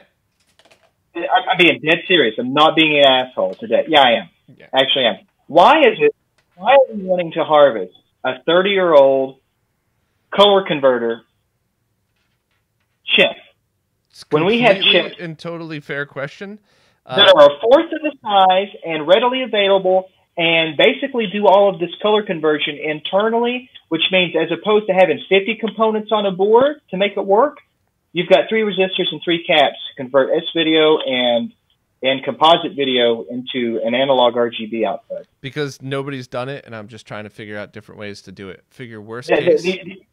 This is not what you want to do, Bob. I'm telling you right now. If you really wanted this, you should have talked to me. I could have at least pointed you in the right direction, so you could have had somebody do this. I'm dead serious about this. This is not the way. This is neat. This is a really neat device, but there's a much better way of doing this with. Yeah, I don't know. You know, with the chip shortage right now, I just don't know. But Analog Devices, Bob, remember that name, Analog Devices. They have a lot of video amplifiers and video circuitry that's basically all on a chip that will do precisely what you want to do. If you want to color convert S-video and composite, both in PAL and NTSC to an analog RGB format, there's a chip that'll do it, and you need about 6 components that live outside of the chip to do it well. So there's a problem with that. The Analog Devices stuff, the only thing left on the market that they still sell only converts to component video, which is why the Core U exists and as it is, and it is not an RGB converter. So there's a real simple solution to that. Why don't you just take the coefficients and just color convert the component video to RGB, and then you don't have to do anything. You can use that same part. That is a perfectly good solution, but you know what also would have been a good solution? If we found a stockpile of these chips somewhere, put 4 components on a board and stuck it in a SCART coupler type of thing. That was my theory on that, at least. This chip, Bob, let me explain this to you something. Look at the data sheet. This chip right here, Bob, do you know how much power this uses? Does it use a lot? Bob, this chip uses more power than what you do to fry a turkey every morning for breakfast. I don't eat breakfast, motherfucker. I'm just saying, Bob, you're looking at a heat-generating, power-hungry, probably CMOS logic chip that was made in the early 1990s. I don't know, it might even be 1980s. No, this is 80s. This is 80s. Okay, so some old CMOS circuitry here. You're talking about something that's going to generate a lot of heat. It's not going to be power efficient. And you know what? It's probably not going to do nearly as good of a job as if you just take something that's new and make it work. Like, this is what the RetroTink does. The RetroTink 5X, the native color space language of that chip isn't RGB. It's component. So how did Mike fix that? Well, he just color converted the SCART input to component, and it works beautifully. It's virtually lossless, and it's not difficult to do. Yeah, totally understand. Just still an experiment I wanted to run. Yeah, I know how your experiments work, though, Bob. Please, the people have spoken. The only other thing, though, since you're here and since this is a very real problem that people are a witness to, my probes suck so much. I was getting a perfectly good reading, and then I hit the single button, and this happens to be all the time with these probes. Hit the single button, it was great. I did a screenshot. I was like, oh, you know what? Let me adjust the voltage and do another screenshot. Have not been able to get a signal since on the same probe. And I just tried a different probe, and it's the same thing. And like a couple of years ago, I talked to Steve about this, and I was showing him on camera how sometimes I'd actually, even though they're already plugged in, I'd have to wiggle where it goes in. And then I was just showing him, like, here, this was clipped on, and I'm wiggling this thing, and the signal's jumping. And he said, oh, you should just call Rigel for that. But I don't want them to send me out the same piece of crap probes. If they're expensive, fine, but I want something that I could actually rely on. If I got to spend $50 on probes, fine, but I don't want to dick around with this. I probably wasted 20 minutes of everybody's time poking around at pins because my probes didn't work. Bob, there's a couple of things for that. I mean, there are a couple of possible explanations for your probe problems. One, you live in New York. Those probes, and you probably do a lot of drugs in that apartment. Those probes probably have a nice thick film of methamphetamine, among other things. What I would really suggest is isopropyl alcohol and a little triple-aught steel wool. I do this probably once every 3 or 4 weeks. Scuff up the leads of your probes. I do that probably, honestly, once a month because I suffer from the same problem. And it's typical oxidation that can give you poor or unintelligible readings. Another thing that you can do, Bob, here's a fun little thing. If you're having trouble maintaining a signal lock with your probes, if you look at your scope in the top right hand, the very top right hand, there's a button. It's called single. It's going to take a single snapshot and store it. Yeah. Use it. That's what I do every time I use my screenshots. Jesus, Bob. Yeah, I use that all the time. But okay, that's a good idea. That is actually exactly why I asked. Honestly, just take some steel wool and scuff up. Honestly, just take some steel wool and scuff up the leads of your probes. I have that problem too, and there's nothing you can do about that unless if you buy some really, really expensive probes. And quite frankly, it's not worth it when a piece of steel wool will fix it. Okay. Fix you right out.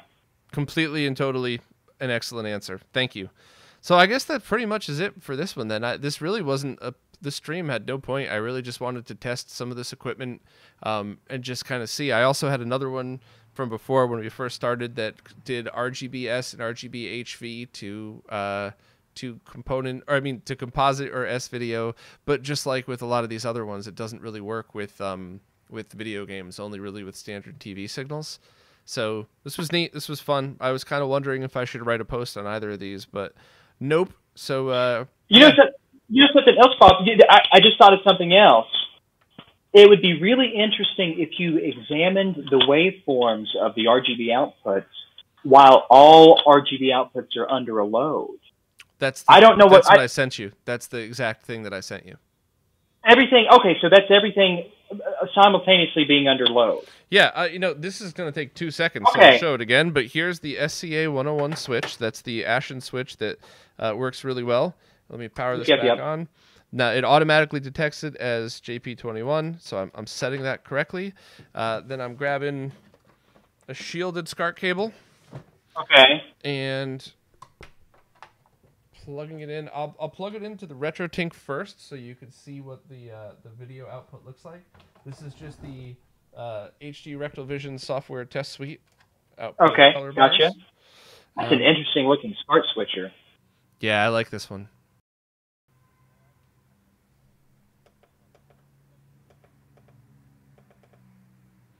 Okay.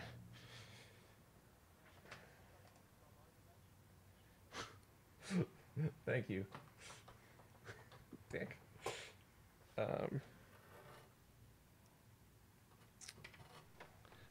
Okay. So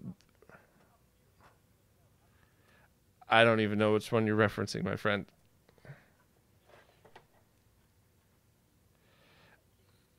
All right. All right, so you can see that now. It's pretty decent. Now you could mess with the color settings and all this stuff. You know, you could take a minute to do that, but it's good enough for our purposes. So now I'm just going to plug that into the scope with that the RG bench thing, that 75 ohm load termination thing that Cordimoto made that I've tested a million times before. It's pretty damn reliable for me. Just gonna plug this back in, set my probe setting on the scope back to 1x. I was telling everybody before how all the time I'll use the probe and then go back to using the RCA connectors and all of a sudden go, oh my god, why is this so off? And then it's not off, it's just the probe. All right.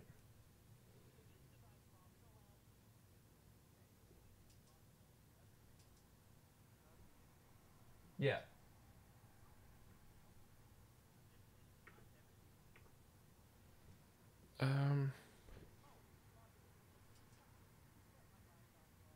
No, I didn't.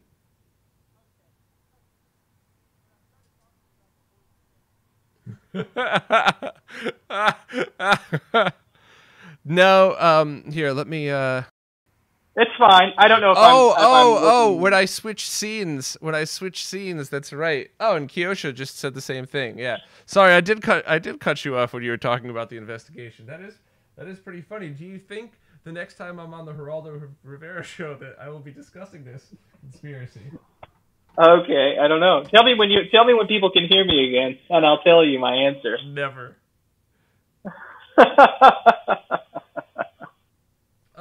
I'm weirdly not getting a setting on my sync line now. Oh, really? Yeah, let me power the scope off and back on again. It's only gonna take a second. Now, Bob, just to make sure you have the coupling set correctly on your scope, right? Yeah. Yes. Okay. Not set to. Okay, so you've got AC and DC figured out. Okay. Yeah, no, it's fair. This was all working right before, so I just. I know, but sometimes you might have messed with the trigger or something. I do that stuff all the time, and I'm like, why doesn't it work? Oh no, people are really upset that you've cut me off. Oh, they hear you? Oh, they hear me? Okay, good. Bob cut me off, guys. I'm sorry. I asked about the horse investigation, and I also asked about the InfoWars merger that Bob has been trying to keep under wraps for 3 months. I was made abreast of it about 2 months ago, about how he's selling to Alex Jones, or he's going to be working for Alex Jones. All right. So go ahead. Let me just make sure everything's plugged in solid. So right here, right, number 4 on the scope, I'm not getting anything. I'm set to 500 millivolts, 10 US for time, and I'm not seeing anything. Let me change the vertical position. Maybe it's buried deeper. Maybe it's too high. Yeah. Okay. So when I switched it over to channel 3, I do see something. So you're right. It's okay. When I was messing around before, that might have been towards the end when I was just getting desperate and twisting dials. That might have been it. So vertical position.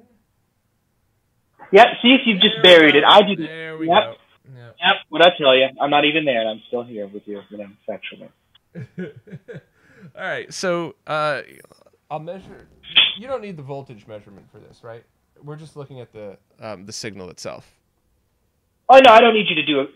Do I need a cursor? Do I need a cursor measurement? No. That's not important. I just want to see how jittery it is. Okay, so that's easy. This is. Oh yeah, just get it all in frame and take a screenshot. That's all you got to do. Yep, I'm getting that for you right now, and for everybody watching as well. I will drop this in.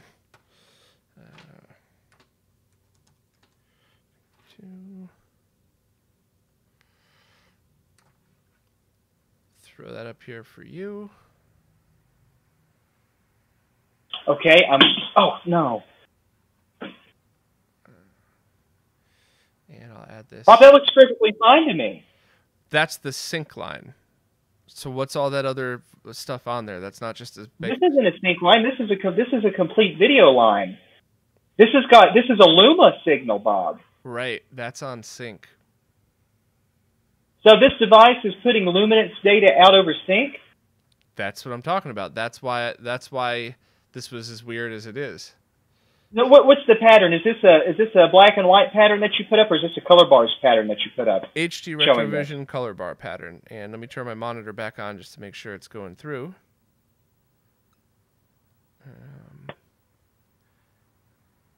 Yeah, all right. I'll put that back up on the screen for everybody to see. Yeah, I have my monitor on.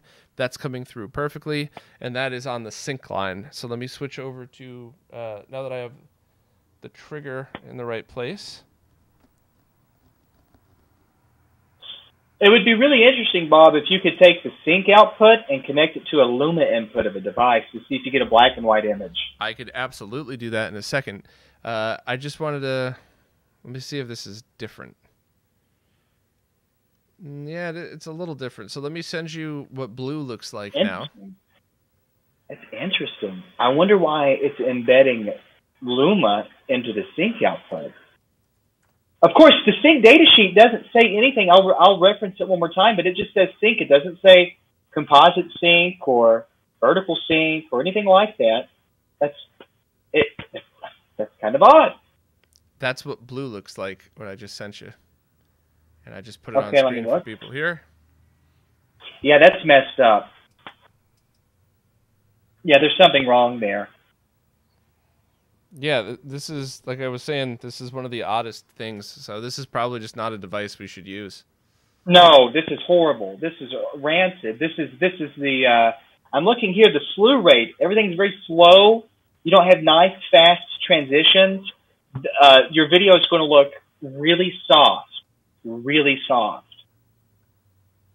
But of course, that can also just be the nature of the signal that they're working with. I mean, that could just be this just might be what it's going to have to be. Let me try messing with the dials and back just out of curiosity. Let's see what happens when I do like sharpness and stuff. See, these overshoots concern me. I don't like these overshoots at all. Sharpness, all sharpness does is increase the ringing, nothing else. Yeah, well, of course it does. Brightness obviously just makes the signal bigger or smaller. Same thing with the picture. Changes the. Let me take a shot of this for you. Picture should manipulate probably the color. The picture should manipulate the contrast. Brightness is just going to limit. It's just going to change the amplitude of Luma.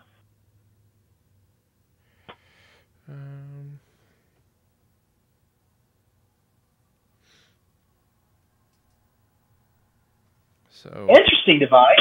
It's certainly an interesting device, but I think we can do better. Yeah, absolutely.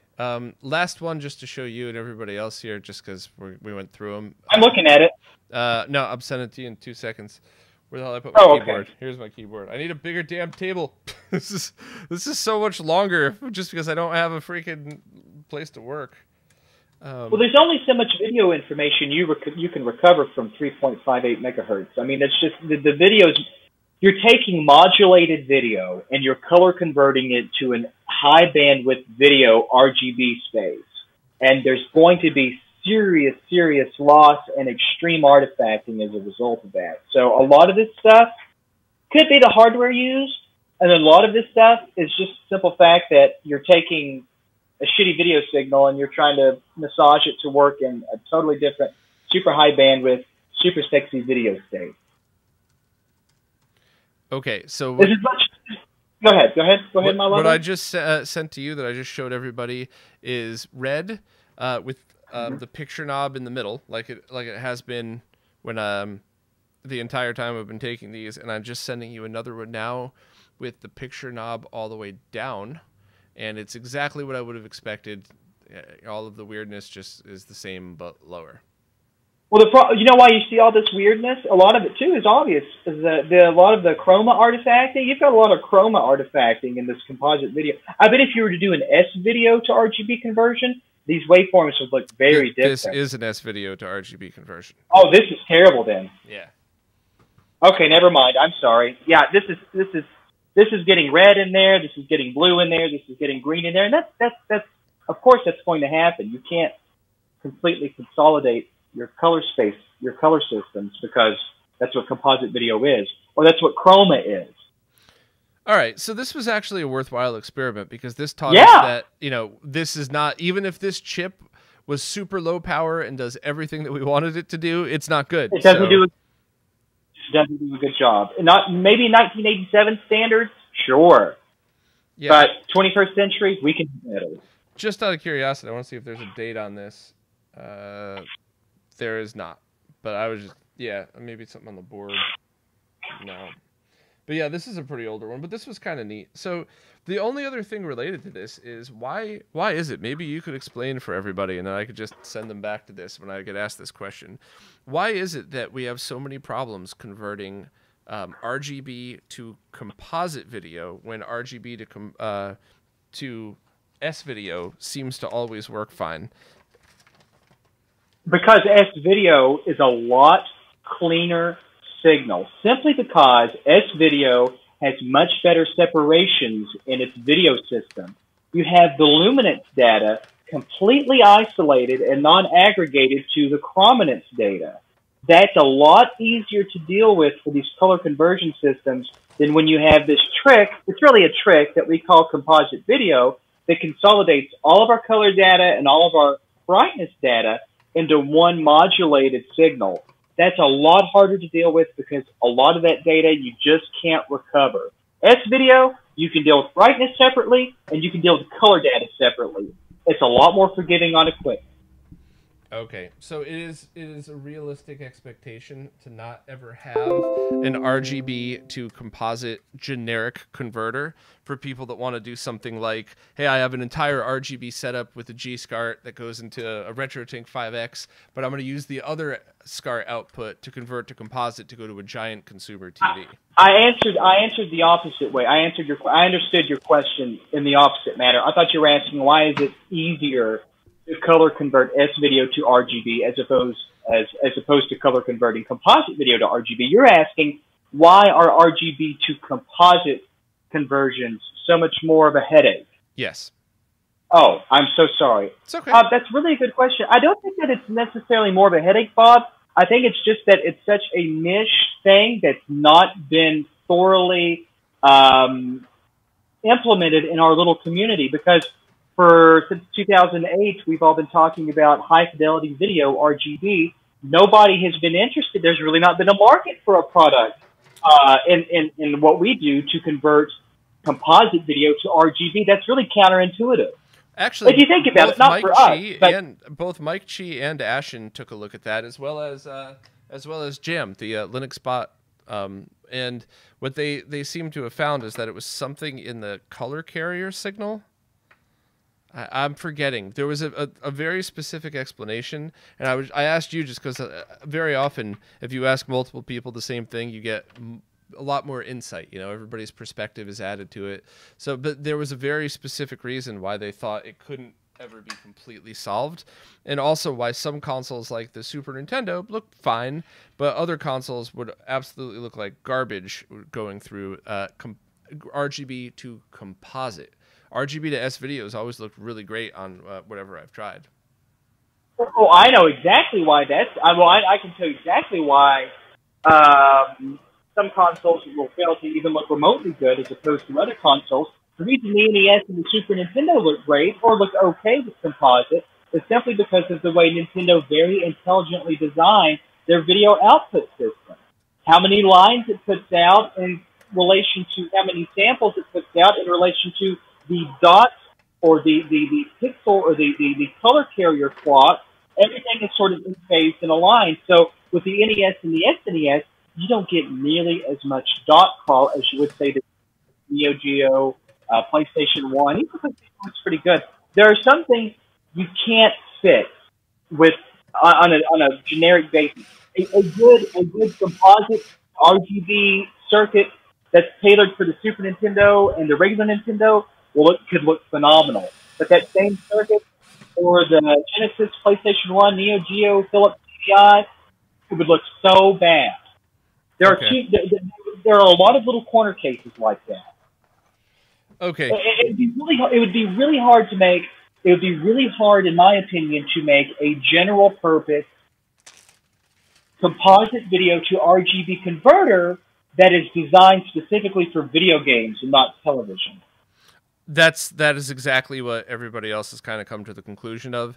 They throw the composite output on there because it's part of the circuit anyway. It's like an extra 40 cents worth of components, so they're like, whatever, try it. If it don't expect it to work, you know. But S-Video has always been the focus of these, and that does work fine. And that's kind of fair, because it's not too hard to find yourself a consumer TV with S-Video. So doing the example of what I just said, of having yourself a full RGB setup for, you know, for your digital side, and then grabbing a consumer TV and converting it that way just for ease of use, that seems like a perfectly reasonable thing, especially for people that would want to go through all the trouble. I just was hoping there would be some miraculous plug-and-play solution just for the, you know, the people that want to have an RGB setup on their flat panel, but occasionally play light gun games on their, you know, on their consumer TV.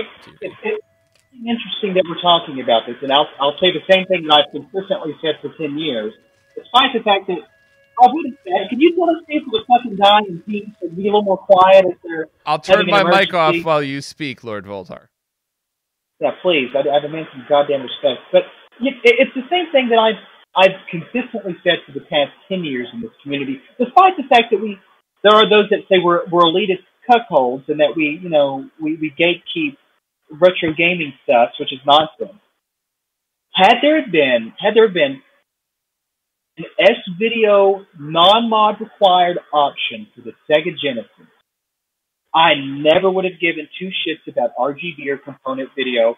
If S-Video was available on all of my retro video game systems, we would never be sitting here right now. At least I wouldn't be, and I wouldn't be talking to you right now. S-Video on a CRT is phenomenal. It looks wonderful. And I just don't think that it gets enough love, or it doesn't get the credit that it's truly due. Period. I completely and totally agree. By the way, it's funny that you bring up that whole people call us the elitist thing. Do you know there's a group of idiots out there that are starving for attention that say that you and I don't respect anybody that doesn't use a FrameMeister? And today is the first day I've ever owned a FrameMeister, because somebody that bought a RetroTink 5X sold it to me there super cheap just so I could use it for B-roll and testing. So I know, you know, I try to keep drama out of my channel. I just thought that was beyond amusing, that we're these gatekeeping elitists that look down on people that don't use FrameMeisters, and I've never owned one until today, till this morning. I don't understand what that even means, that we don't respect people who use and enjoy having a FrameMeister, like we look down upon them. I think it started out as one thing and went to another. I don't know. I don't really understand how these bottom feeders work, to be honest with you. I just always thought that was so amusing that I've never owned the device, only used it for testing. And I've always told people any solution that's not a pound cable or a hypercrap or that SCART to HDMI converter that guy's been shilling with his Amazon affiliate links for the past 10 years, as long as you don't use those, it's a good solution, period. I can't understand why people make these emotional investments into the fucking materials that they buy. It's just like not too long ago, the one fella who was all upset because a couple of years ago he invested all this money in SCART cables, and now people are buying component cables, or that you and I specifically talk maybe a little bit about component cables, and we don't talk about SCART as much. Even if we do or don't, what difference does that make? It's like, what bearing does it have? If you enjoy your setup, it doesn't matter what I say or talk about. That's not what this is about. Have fun. Yeah. Buy what works for you. That's what this is about. This isn't about gatekeeping people and trying to create these fads. What a bunch of... What 196 Cupcake said, Bob's an elitist. He only likes purebred horses. Yeah, that's exactly right. Bob doesn't go for the mutts, man. Oh, jeez.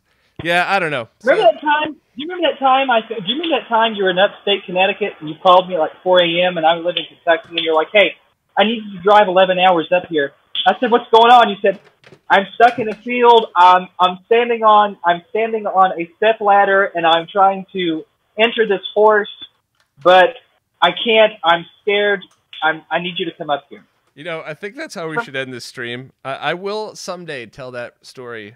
For real. There is a real horse story. It had nothing to do with me or anybody I know or anything other than it was in the town next to mine. But there really was a horse story, which spawned Zach's wonderful wonderful trolling that I actually do enjoy very much. One of these days we'll tell that on stream, but not today. Yeah, that's a teaser to come back for next time. But thank you for jumping on and helping me clarify that. I was kind of stuck at the end, and I'm glad I just quit trying to use my oxidized probes and had you just look at the data sheet. As always, thank you so much to everybody that hung out and watched. This was I put it right in the chat. This is just supposed to be like a laid back thing where we did exactly what we did and just hang out, plug stuff into other things, and see if we can get it to work. So thanks you so much for everybody for watching. Thank you, Zach, for almost nothing. And we'll see all of you at the next one, I guess. Thanks. God bless.